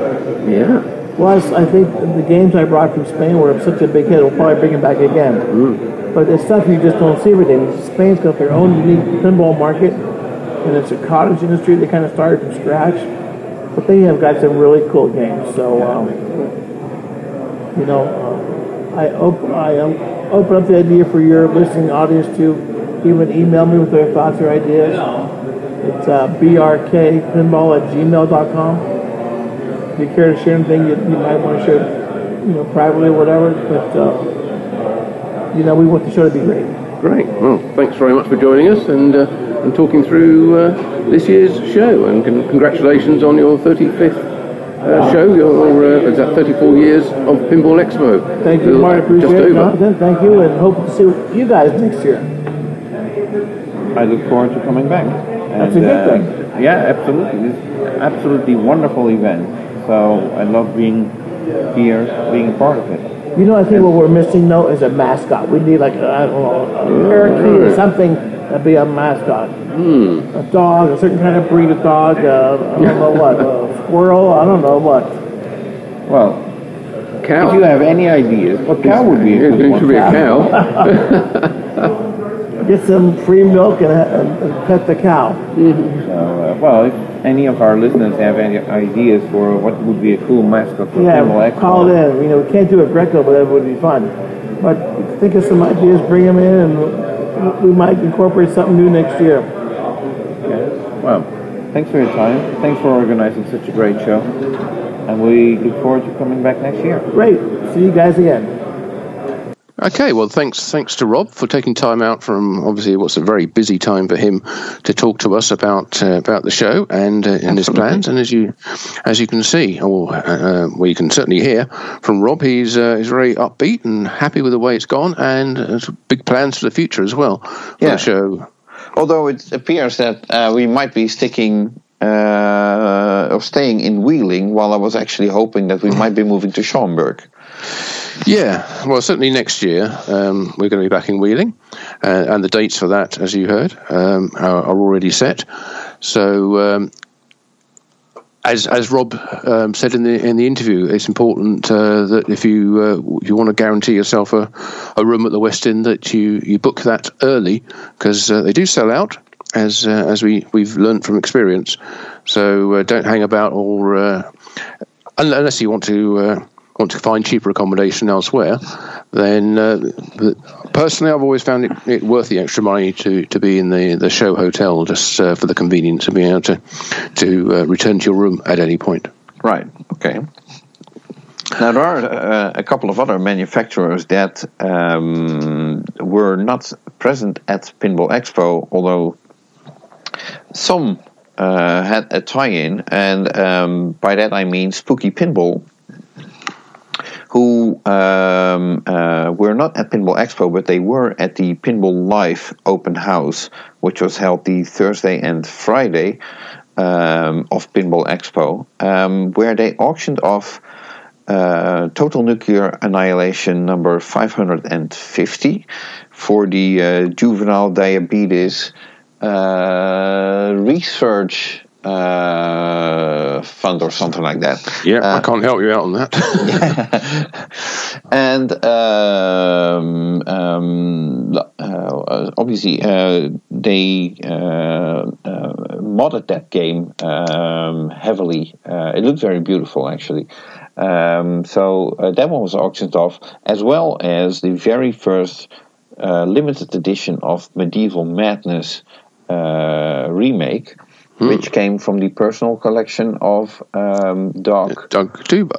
Right, which included the topper as well, and I think we forgot to mention that Medieval Madness is now equipped with the larger color display. Yeah, the limited edition one certainly is. Yes. So and but that was included in the auction at Pinball Live. Right. And I think in total, the auction raised over $28,000 for diabetes research. Research, yeah. So, congratulations to everyone involved in that, and for the generosity of both Spooky Pinball and Chicago Gaming in donating these games. Right. So, and while on the topic of Spooky Pinball, we mentioned earlier that they will finish the Alice Cooper Nightmare Castle production by the beginning of December, as expected. They did actually show a topper, which is currently being developed for the Alice Cooper game, which... it's an interactive topper as well, with lots of lights interacting with gameplay, but there's also like a bottled brain that is moving from left to right, and there's 4 like meters that could be voltmeters or whatever, right? Yeah, that are also moving in sync to either the left or the right. With the right means that they're full on, and it looked like a fun topper that goes with the game. Not sure when that will be available, but it's in development, and people got a chance to look at it. Seems like everyone is making toppers these days. Yeah, apparently there's a big market for pinball toppers. Yeah. Obviously, everyone's got high ceilings in their game rooms. Yeah. I think Scott Denisi announced on Pinside that there will not be an additional run of Total Nuclear Annihilation in between Alice Cooper and the next game that goes into production from Spooky Pinball. And the new Scott Denisi game has not been announced yet either. No. But you'd expect that to happen anytime between, well, rather soon, because I figured after Christmas they want to go into production with something else. Yeah, absolutely. Assuming that Scott's game is going to be the next one on the line, or the next new release, I should say. Now, obviously, they could go back and remake some other titles if they had the demand for them. But you'd think Scott's game is, which has the code name, I think, of Haunted House Party, but that obviously isn't the real name. That will. We expect to see that in very early next year. Right. And we're all curious to see what that will be like. I think I read some comments that, not even sure, but I think what I read was that Scott is very happy how his new game is coming along. So, okay, well, we're just curious. No surprise there. Well, if he... it could be that he's on a designer's block or whatever you call it, and that he might not be happy at all. But apparently that's not the case. So Good. Okay. We did, when we were talking about toppers just now, and Chicago Gaming's Medieval Madness one with the LED lighting and the models of the trolls and the king. right. We should also mention, just in passing there, that with the new Medieval Madness version has RGB lighting across the entire playfield, including GI, which is something that the original Medieval Madnesses didn't have. Now, talking to Chicago Gaming about that, it's they do plan to make an upgrade kit available for those people who bought the original Medieval Madnesses with just the plain white lighting. So we're still talking about the remake ones, right? Not the Williams ones. Yes, absolutely. Yes, the original remakes. Yes, good point. Not the. This won't be retrofitted into the Williams games, but those who bought the first run of Chicago Gaming Medieval Madnesses, they will be able to get an upgrade kit to give full RGB lighting throughout the entire game. No details on pricing on that yet, or indeed exactly when it's going to be available, but it's certainly in Chicago Gaming's plans to have that available if you'd like to benefit from all the wonderful lighting effects that the new system has. Right. Okay. So, I'd say we. Let's move on to someone who is actually producing games, rather than somebody who's not. So let's go to your backyard then, and find out what the latest news is from Dutch Pinball and how Barry's getting on with his plans to put the game back into production. Right. Well, I haven't spoken to Barry a lot last month. The only I did briefly text with him, where he basically announced, "I'm too busy building games. I will not be giving my presentation as promised on the Dutch Pinball Open Expo, because that will cost me a week and I can't afford a week because I'm building games." So the good news is he's building games. More importantly, he's even shipping games. Yes, I've seen pictures of what I would take to be new build games arriving at buyers' homes. Those are people who bought the new games or paid the money recently, not the early achievers, who will be should receive their games later on down the line. Yeah, but these new customers are actually important because they bring in new money, which is much needed to make sure that Dutch Pinball will get to build these games for the early achievers or pre-order buyers, depending on how you want to call it. So Barry and Goose are currently in their new facility. They are building games. Who's Goose? Goose is... this is a new name. Well, it's not a new name, actually. If you... it might be a new name for some people, but Goose has been involved with Dutch Pinball since the very beginning. I think he was even part of the design team, and he's still an associate, I'd say, in some way, close friend of Barry, and he's involved in, the way I understand it, building the games together with Barry at the moment. Currently, they are cranking out like 2 to 3 games a week, which are being shipped out as soon as they can. So once the game is ready, tested, burned in and everything, then ship it out the door. And I understood from Barry that he's already talking to several parties for outsourcing certain assembly work, where we're talking about sub-assemblies that need to be assembled separately, and then as an assembled piece gets fitted into the game. And he's looking to source that out to some local parties, and he's having conversations with them. So that's a good thing as well, and that should make it a little easier for them to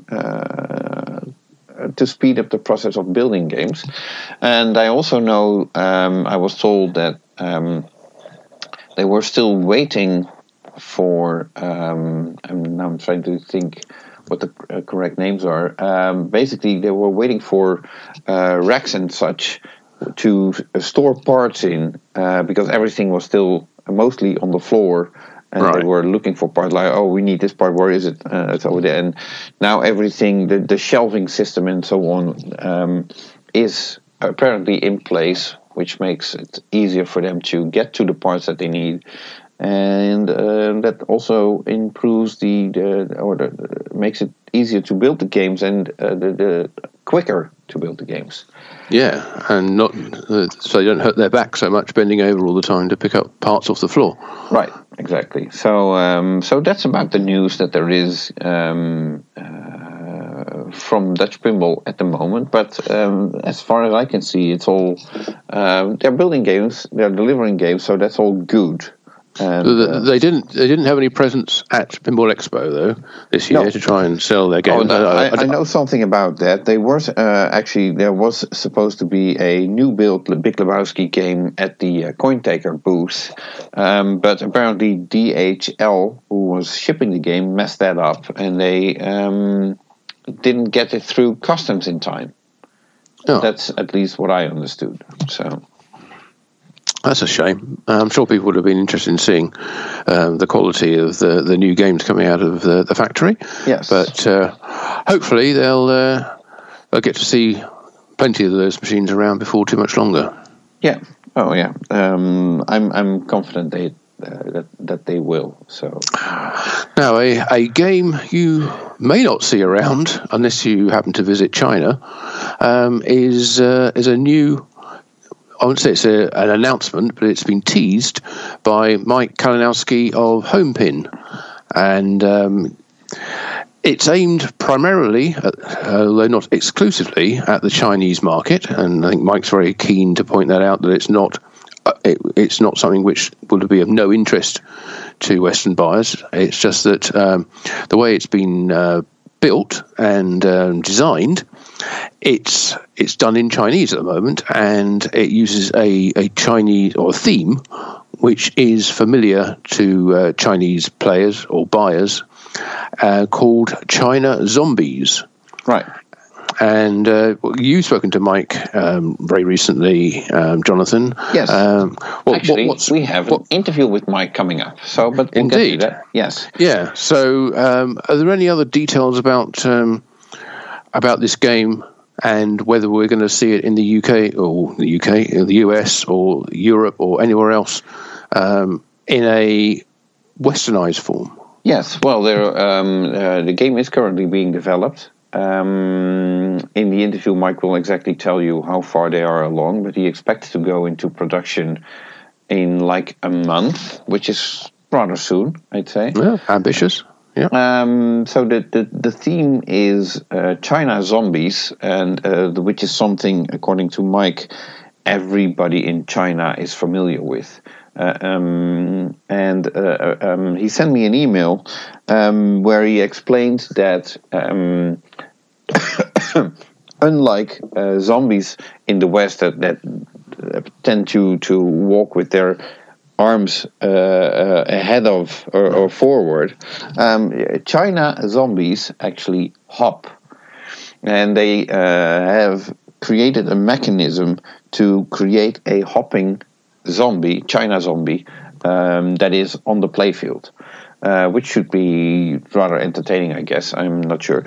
Overall, it will be a very simple game.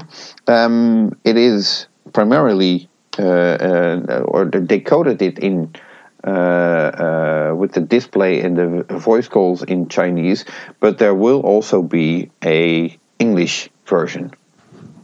Right. So okay. If people in the West are interested in getting this game, they can, and if they prefer to switch it to English. That should not be a problem. If they prefer to have it in Chinese and not understand a clue what's going on, that's also an option. But like you said, last night I spoke with Mike Kalinowski, and I was lucky enough to be able to record that conversation, and Mike gave me the okay to actually publish that in our podcast. So why don't we have a listen to what Mike has to say about the game? Okay. China Zombies. Cool. Obviously, well, you didn't reveal anything of the playfield yet.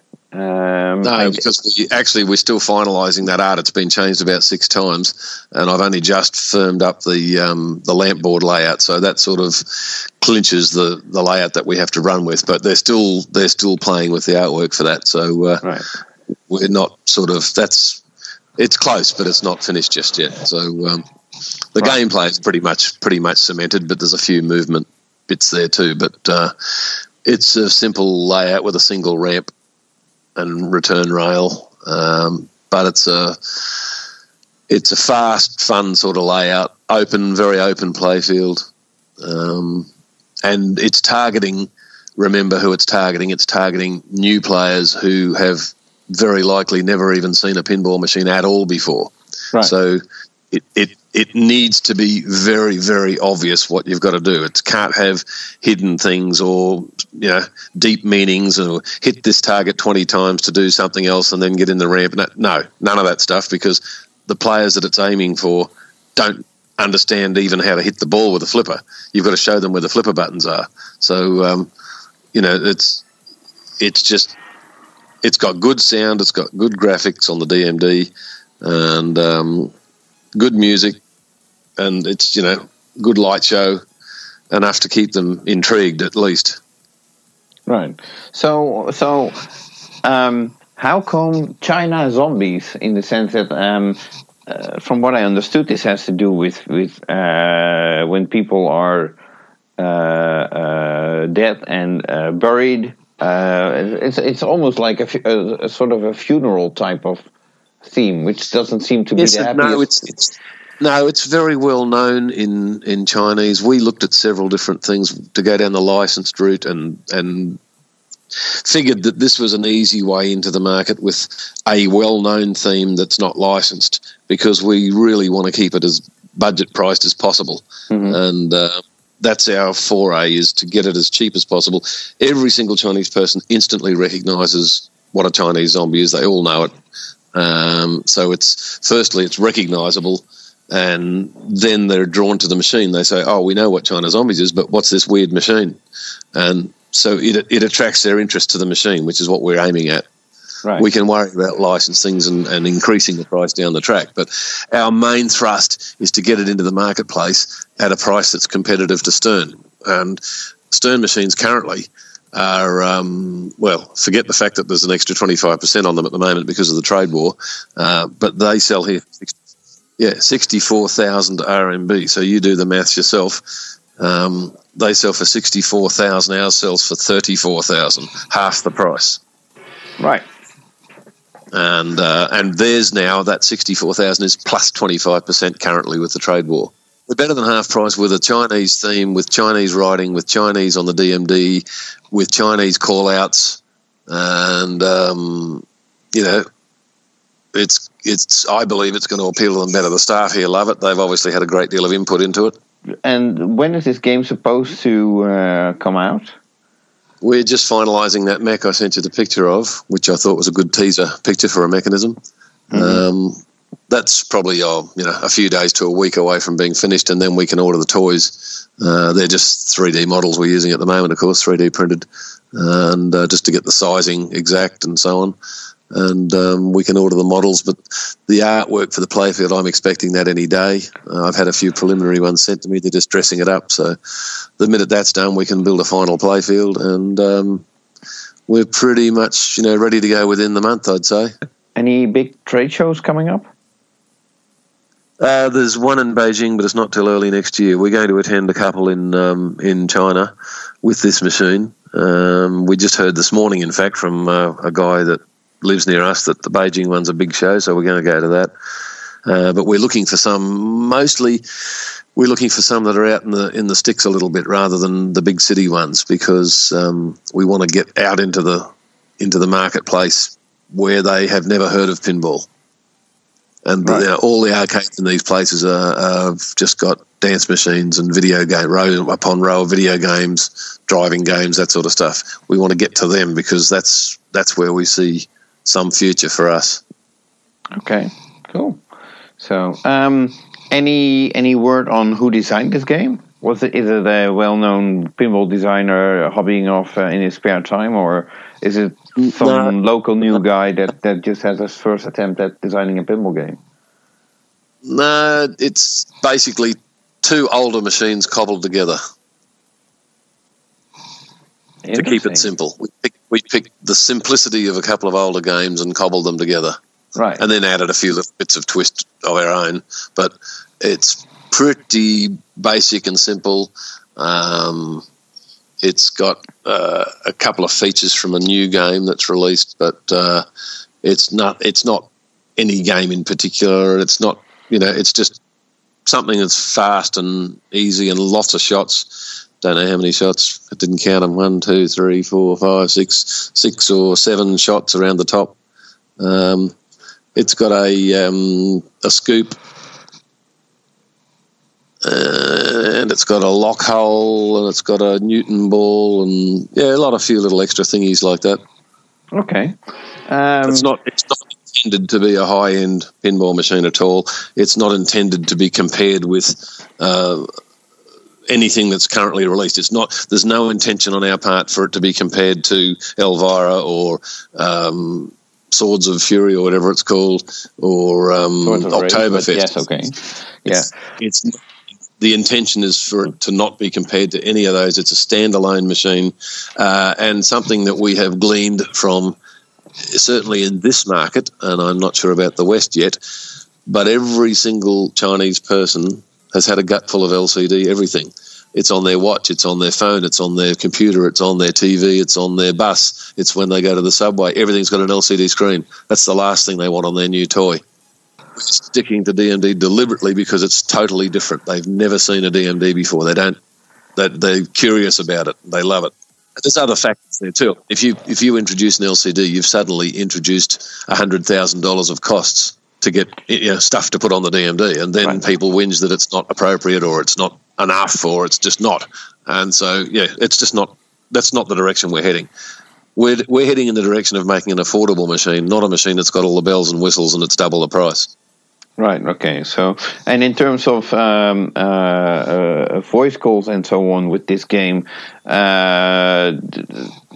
did you hire some professionals to do that, or is it just a bunch of people that you fit like, hey, say something like this, and that's fine? And it's a bit of a combination, because we actually did pay someone to do, 2 people, a male and a female, to do the Chinese voices, but a couple of them we just didn't like, so we re-recorded those ourselves, and they came out much better. Just to keep it in keeping with the, it's just the flow of everything. There was nothing wrong with the voice; it just didn't sort of flow when you're playing the game. That's all. It's pretty tricky to get that right. We have actually replicated everything on the DMD. All the videos and the call outs and everything have been replicated in English as well. So we can build an English version, but that's not what we're concentrating on right now. Right. But like I said, our primary focus is to get some machines sold into China, because that's where we've got our advantage over every other manufacturer. We're already here. We can do it in Chinese. We can do it at a price that better suits their budget, and we're stupid not to take advantage of that. Right. So, but based on the art, I'd say it's not a too serious take on zombies. It's not like no. It's very light. There's no blood and guts. There's no gore. There's no arms ripped off or heads being bitten off. And there's none of that. It's all light and breezy. Yeah, it seems a bit comical in a sense. It's comical, and it's even a little bit sort of Scooby-Doo-ish. So it's light. It's light and friendly. I mean, Scooby-Doo gets into that sort of mischief and scary stuff, but it's all light and breezy and easy. It's not heavy stuff. Right. That's an interesting interview there with Mike, and I think he's obviously got a very, very clear idea of exactly what he thinks the Chinese market is looking for in a pinball game, and it's obviously very different to the much more mature market that we have over here in the West. Well, I think, but it's in all fairness, if you look at the development that pinball has gone through the past decades, I'd say for a territory like China that is completely new with the concept of pinball, I think it would be a smart move to sort of go for an easy to understand, almost like EM type of playfield, maybe with with one ramp or something like that, but nothing too complex. And hopefully it will have an interesting gameplay to keep players interested in the game. But I can understand that it's just a matter of like, okay, shoot a bunch of targets, get a bunch of tickets, and that's it. Well, it does sound like he's got a massive price advantage over any Western companies, particularly Stern trying to sell into that market. Firstly, from the lower cost of production from being out there, but also with all the tariffs and taxes that are imposed, and even more at the moment with the current trade war going on between the US and China. Right. So being able to sell at a half price or less of a Stern game, that's got to be an attractive purchase for an operator who is maybe a little skeptical about this pinball thing, and may have tried it in the past and found it not to be accepted or not to be taken on board due to the complexity. So he's trying new things out there. So good luck to him, I say. Yeah, I'm very curious to see how this will turn out. And best of luck to Mike, and obviously we'll keep you updated on this progress. And I'm a blatant plug for the Pinball Magazine newsletter. Mike did send me some exclusive photos that have not been published before, and these will be part of the Pinball Magazine newsletter with the recap of October 2019. So if you're not a subscriber yet, make sure you're subscribed to that newsletter so you get a first peek at these exclusive photos. Okay, very good. So we haven't really got any other news, I don't think. Suncoast Pinball, as far as I can tell, there's been no further developments in that business, and they filed for Chapter 11 in our last month, as we covered in that podcast, and I've been looking for any further documents that have been filed with the court that might have progressed that, and I haven't seen anything. But the parent company, as it were, the Suncoast Arcade, still seems to be up and running and advertising and posting on Facebook and carrying on as if everything is fine. So maybe they have managed to come to a deal, and Suncoast Arcade are still making the video games, although they do still call themselves Suncoast Arcade and Pinball, but there's no trace of any pinball involved, and Suncoast Pinball website doesn't exist anymore, and neither does their Facebook account. Right. So it doesn't look good for pinball production from Florida. Right. So, speaking of Florida, obviously the Houston Arcade Expo is coming up. Which is not a million miles away from Florida, I suppose. But also the IAPA show is coming up in Florida. That is actually in Florida. And usually there's also I think it's called the Free Play Florida. Mm-hmm. Yeah. Which is tying in with that show, I think either the weekend before or the weekend after. I'm not entirely sure. But that's also an interesting event to attend. And also, if you want to get a look at American Pinball's redemption game, and you find yourself in the position to visit the IAPA show, then that might be a reason for you to go there.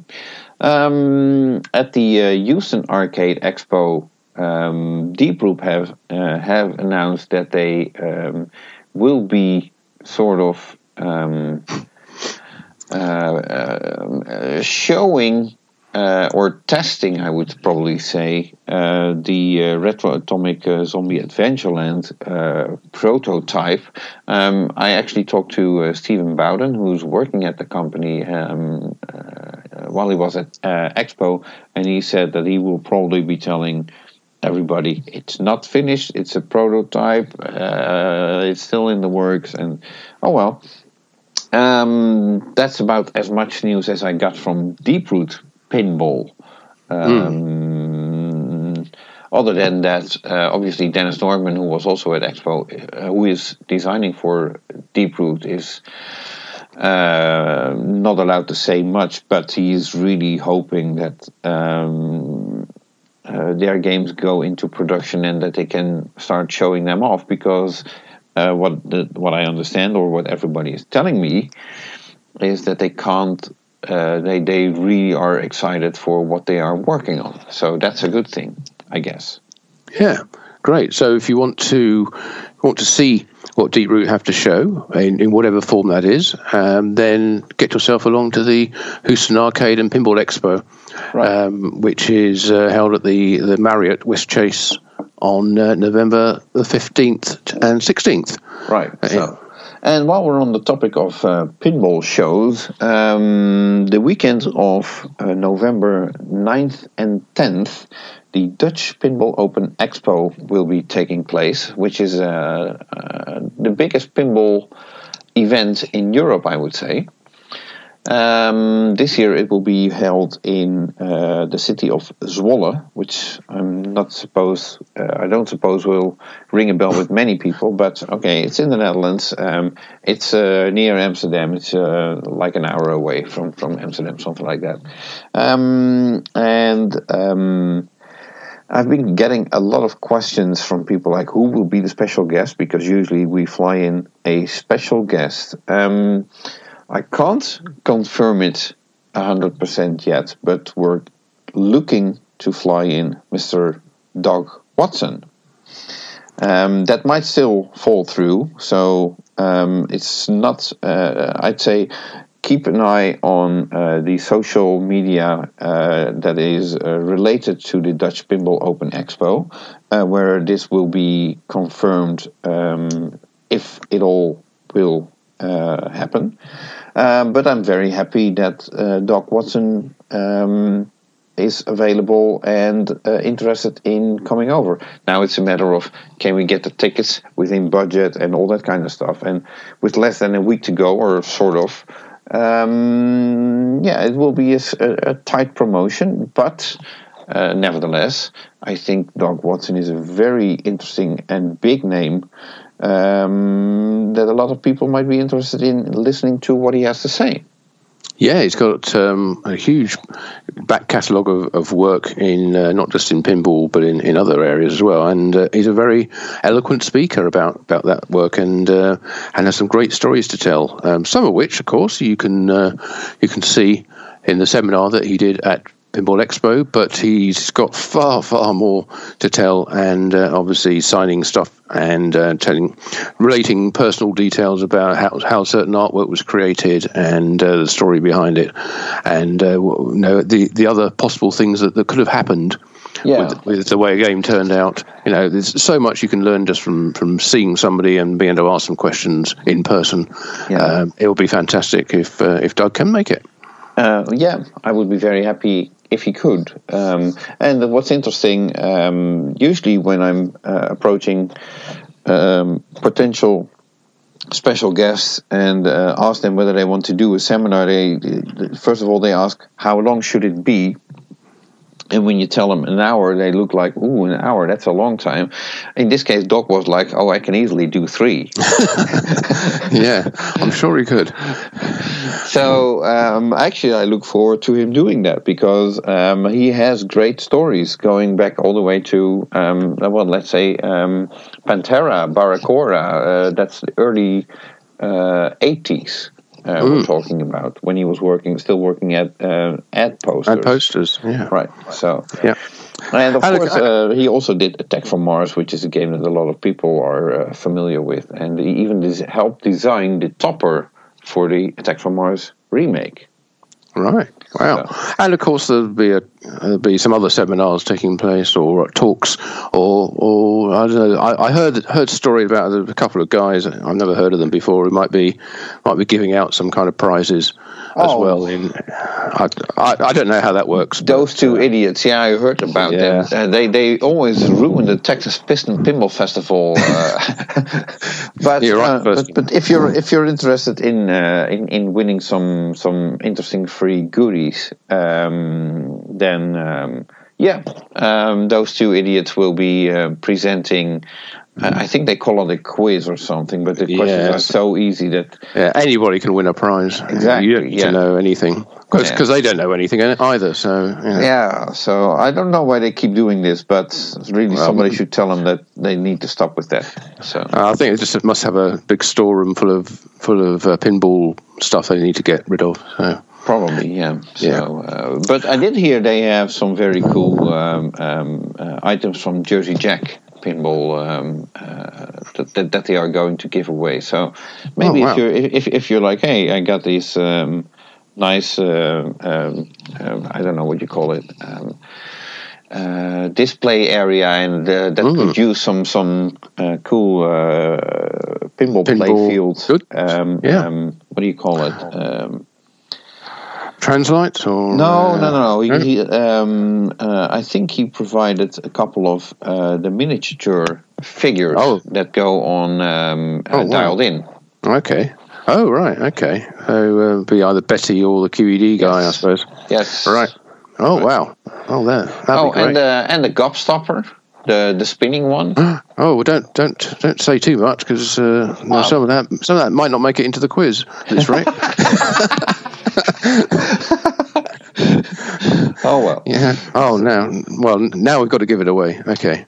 Right. So anyway. Yeah. So that's coming up not this weekend, but next weekend in Zwolle in the Netherlands at the Dutch Pinball Open Expo. Right. Okay. And of course, if it couldn't be more inconvenient, guess who's calling?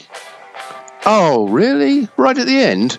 Oh, well, I know. I spoke to him the other day, so we can't have a lot of extra news to impart. But then let's forget about it. I mean, we both seen him. Yeah. Okay. I don't suppose he's got earth-shaking news, so sorry, people, but okay, we got Gary Flower calling in, as always, at the most inconvenient time ever. And since we're already running for, I think, close to 2 hours. Oh, my goodness. Yeah. This is crazy. He hung up anyway, so too bad. Sorry, Gary. That's one problem solved. Yeah.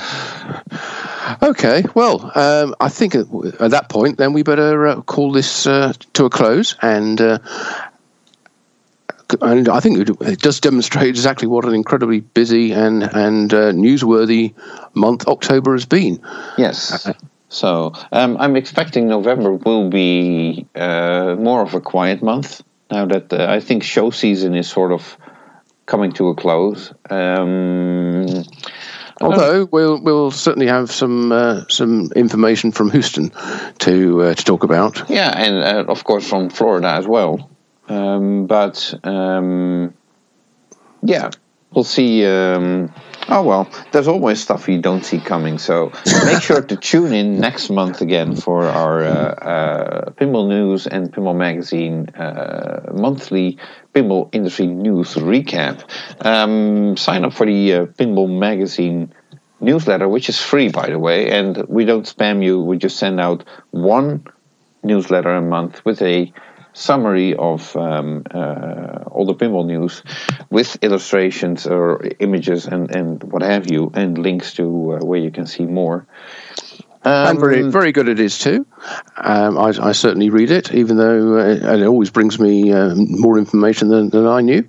So I think it's definitely worthwhile signing up for that. And I'd also recommend that you if you haven't already, check out our coverage of Pinball Expo show on the Pinball News site, because believe it or not, I've almost finished all 5 days. I'm just finishing off the tournament coverage from Sunday, and then everything will be done. And you can, as I said before, you can watch all 30 videos of the seminars from Pinball Expo 2019. Okay, that will cost me another week, but I still have to go there, because obviously I missed most of Expo, and even while I was there, I missed most of the seminars.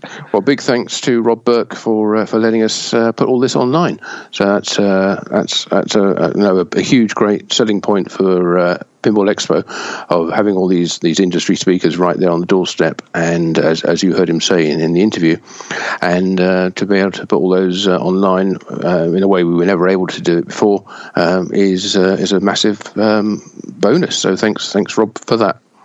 Yeah, absolutely. So okay, without further ado, thanks for listening, and until next month. Yes, goodbye. Bye.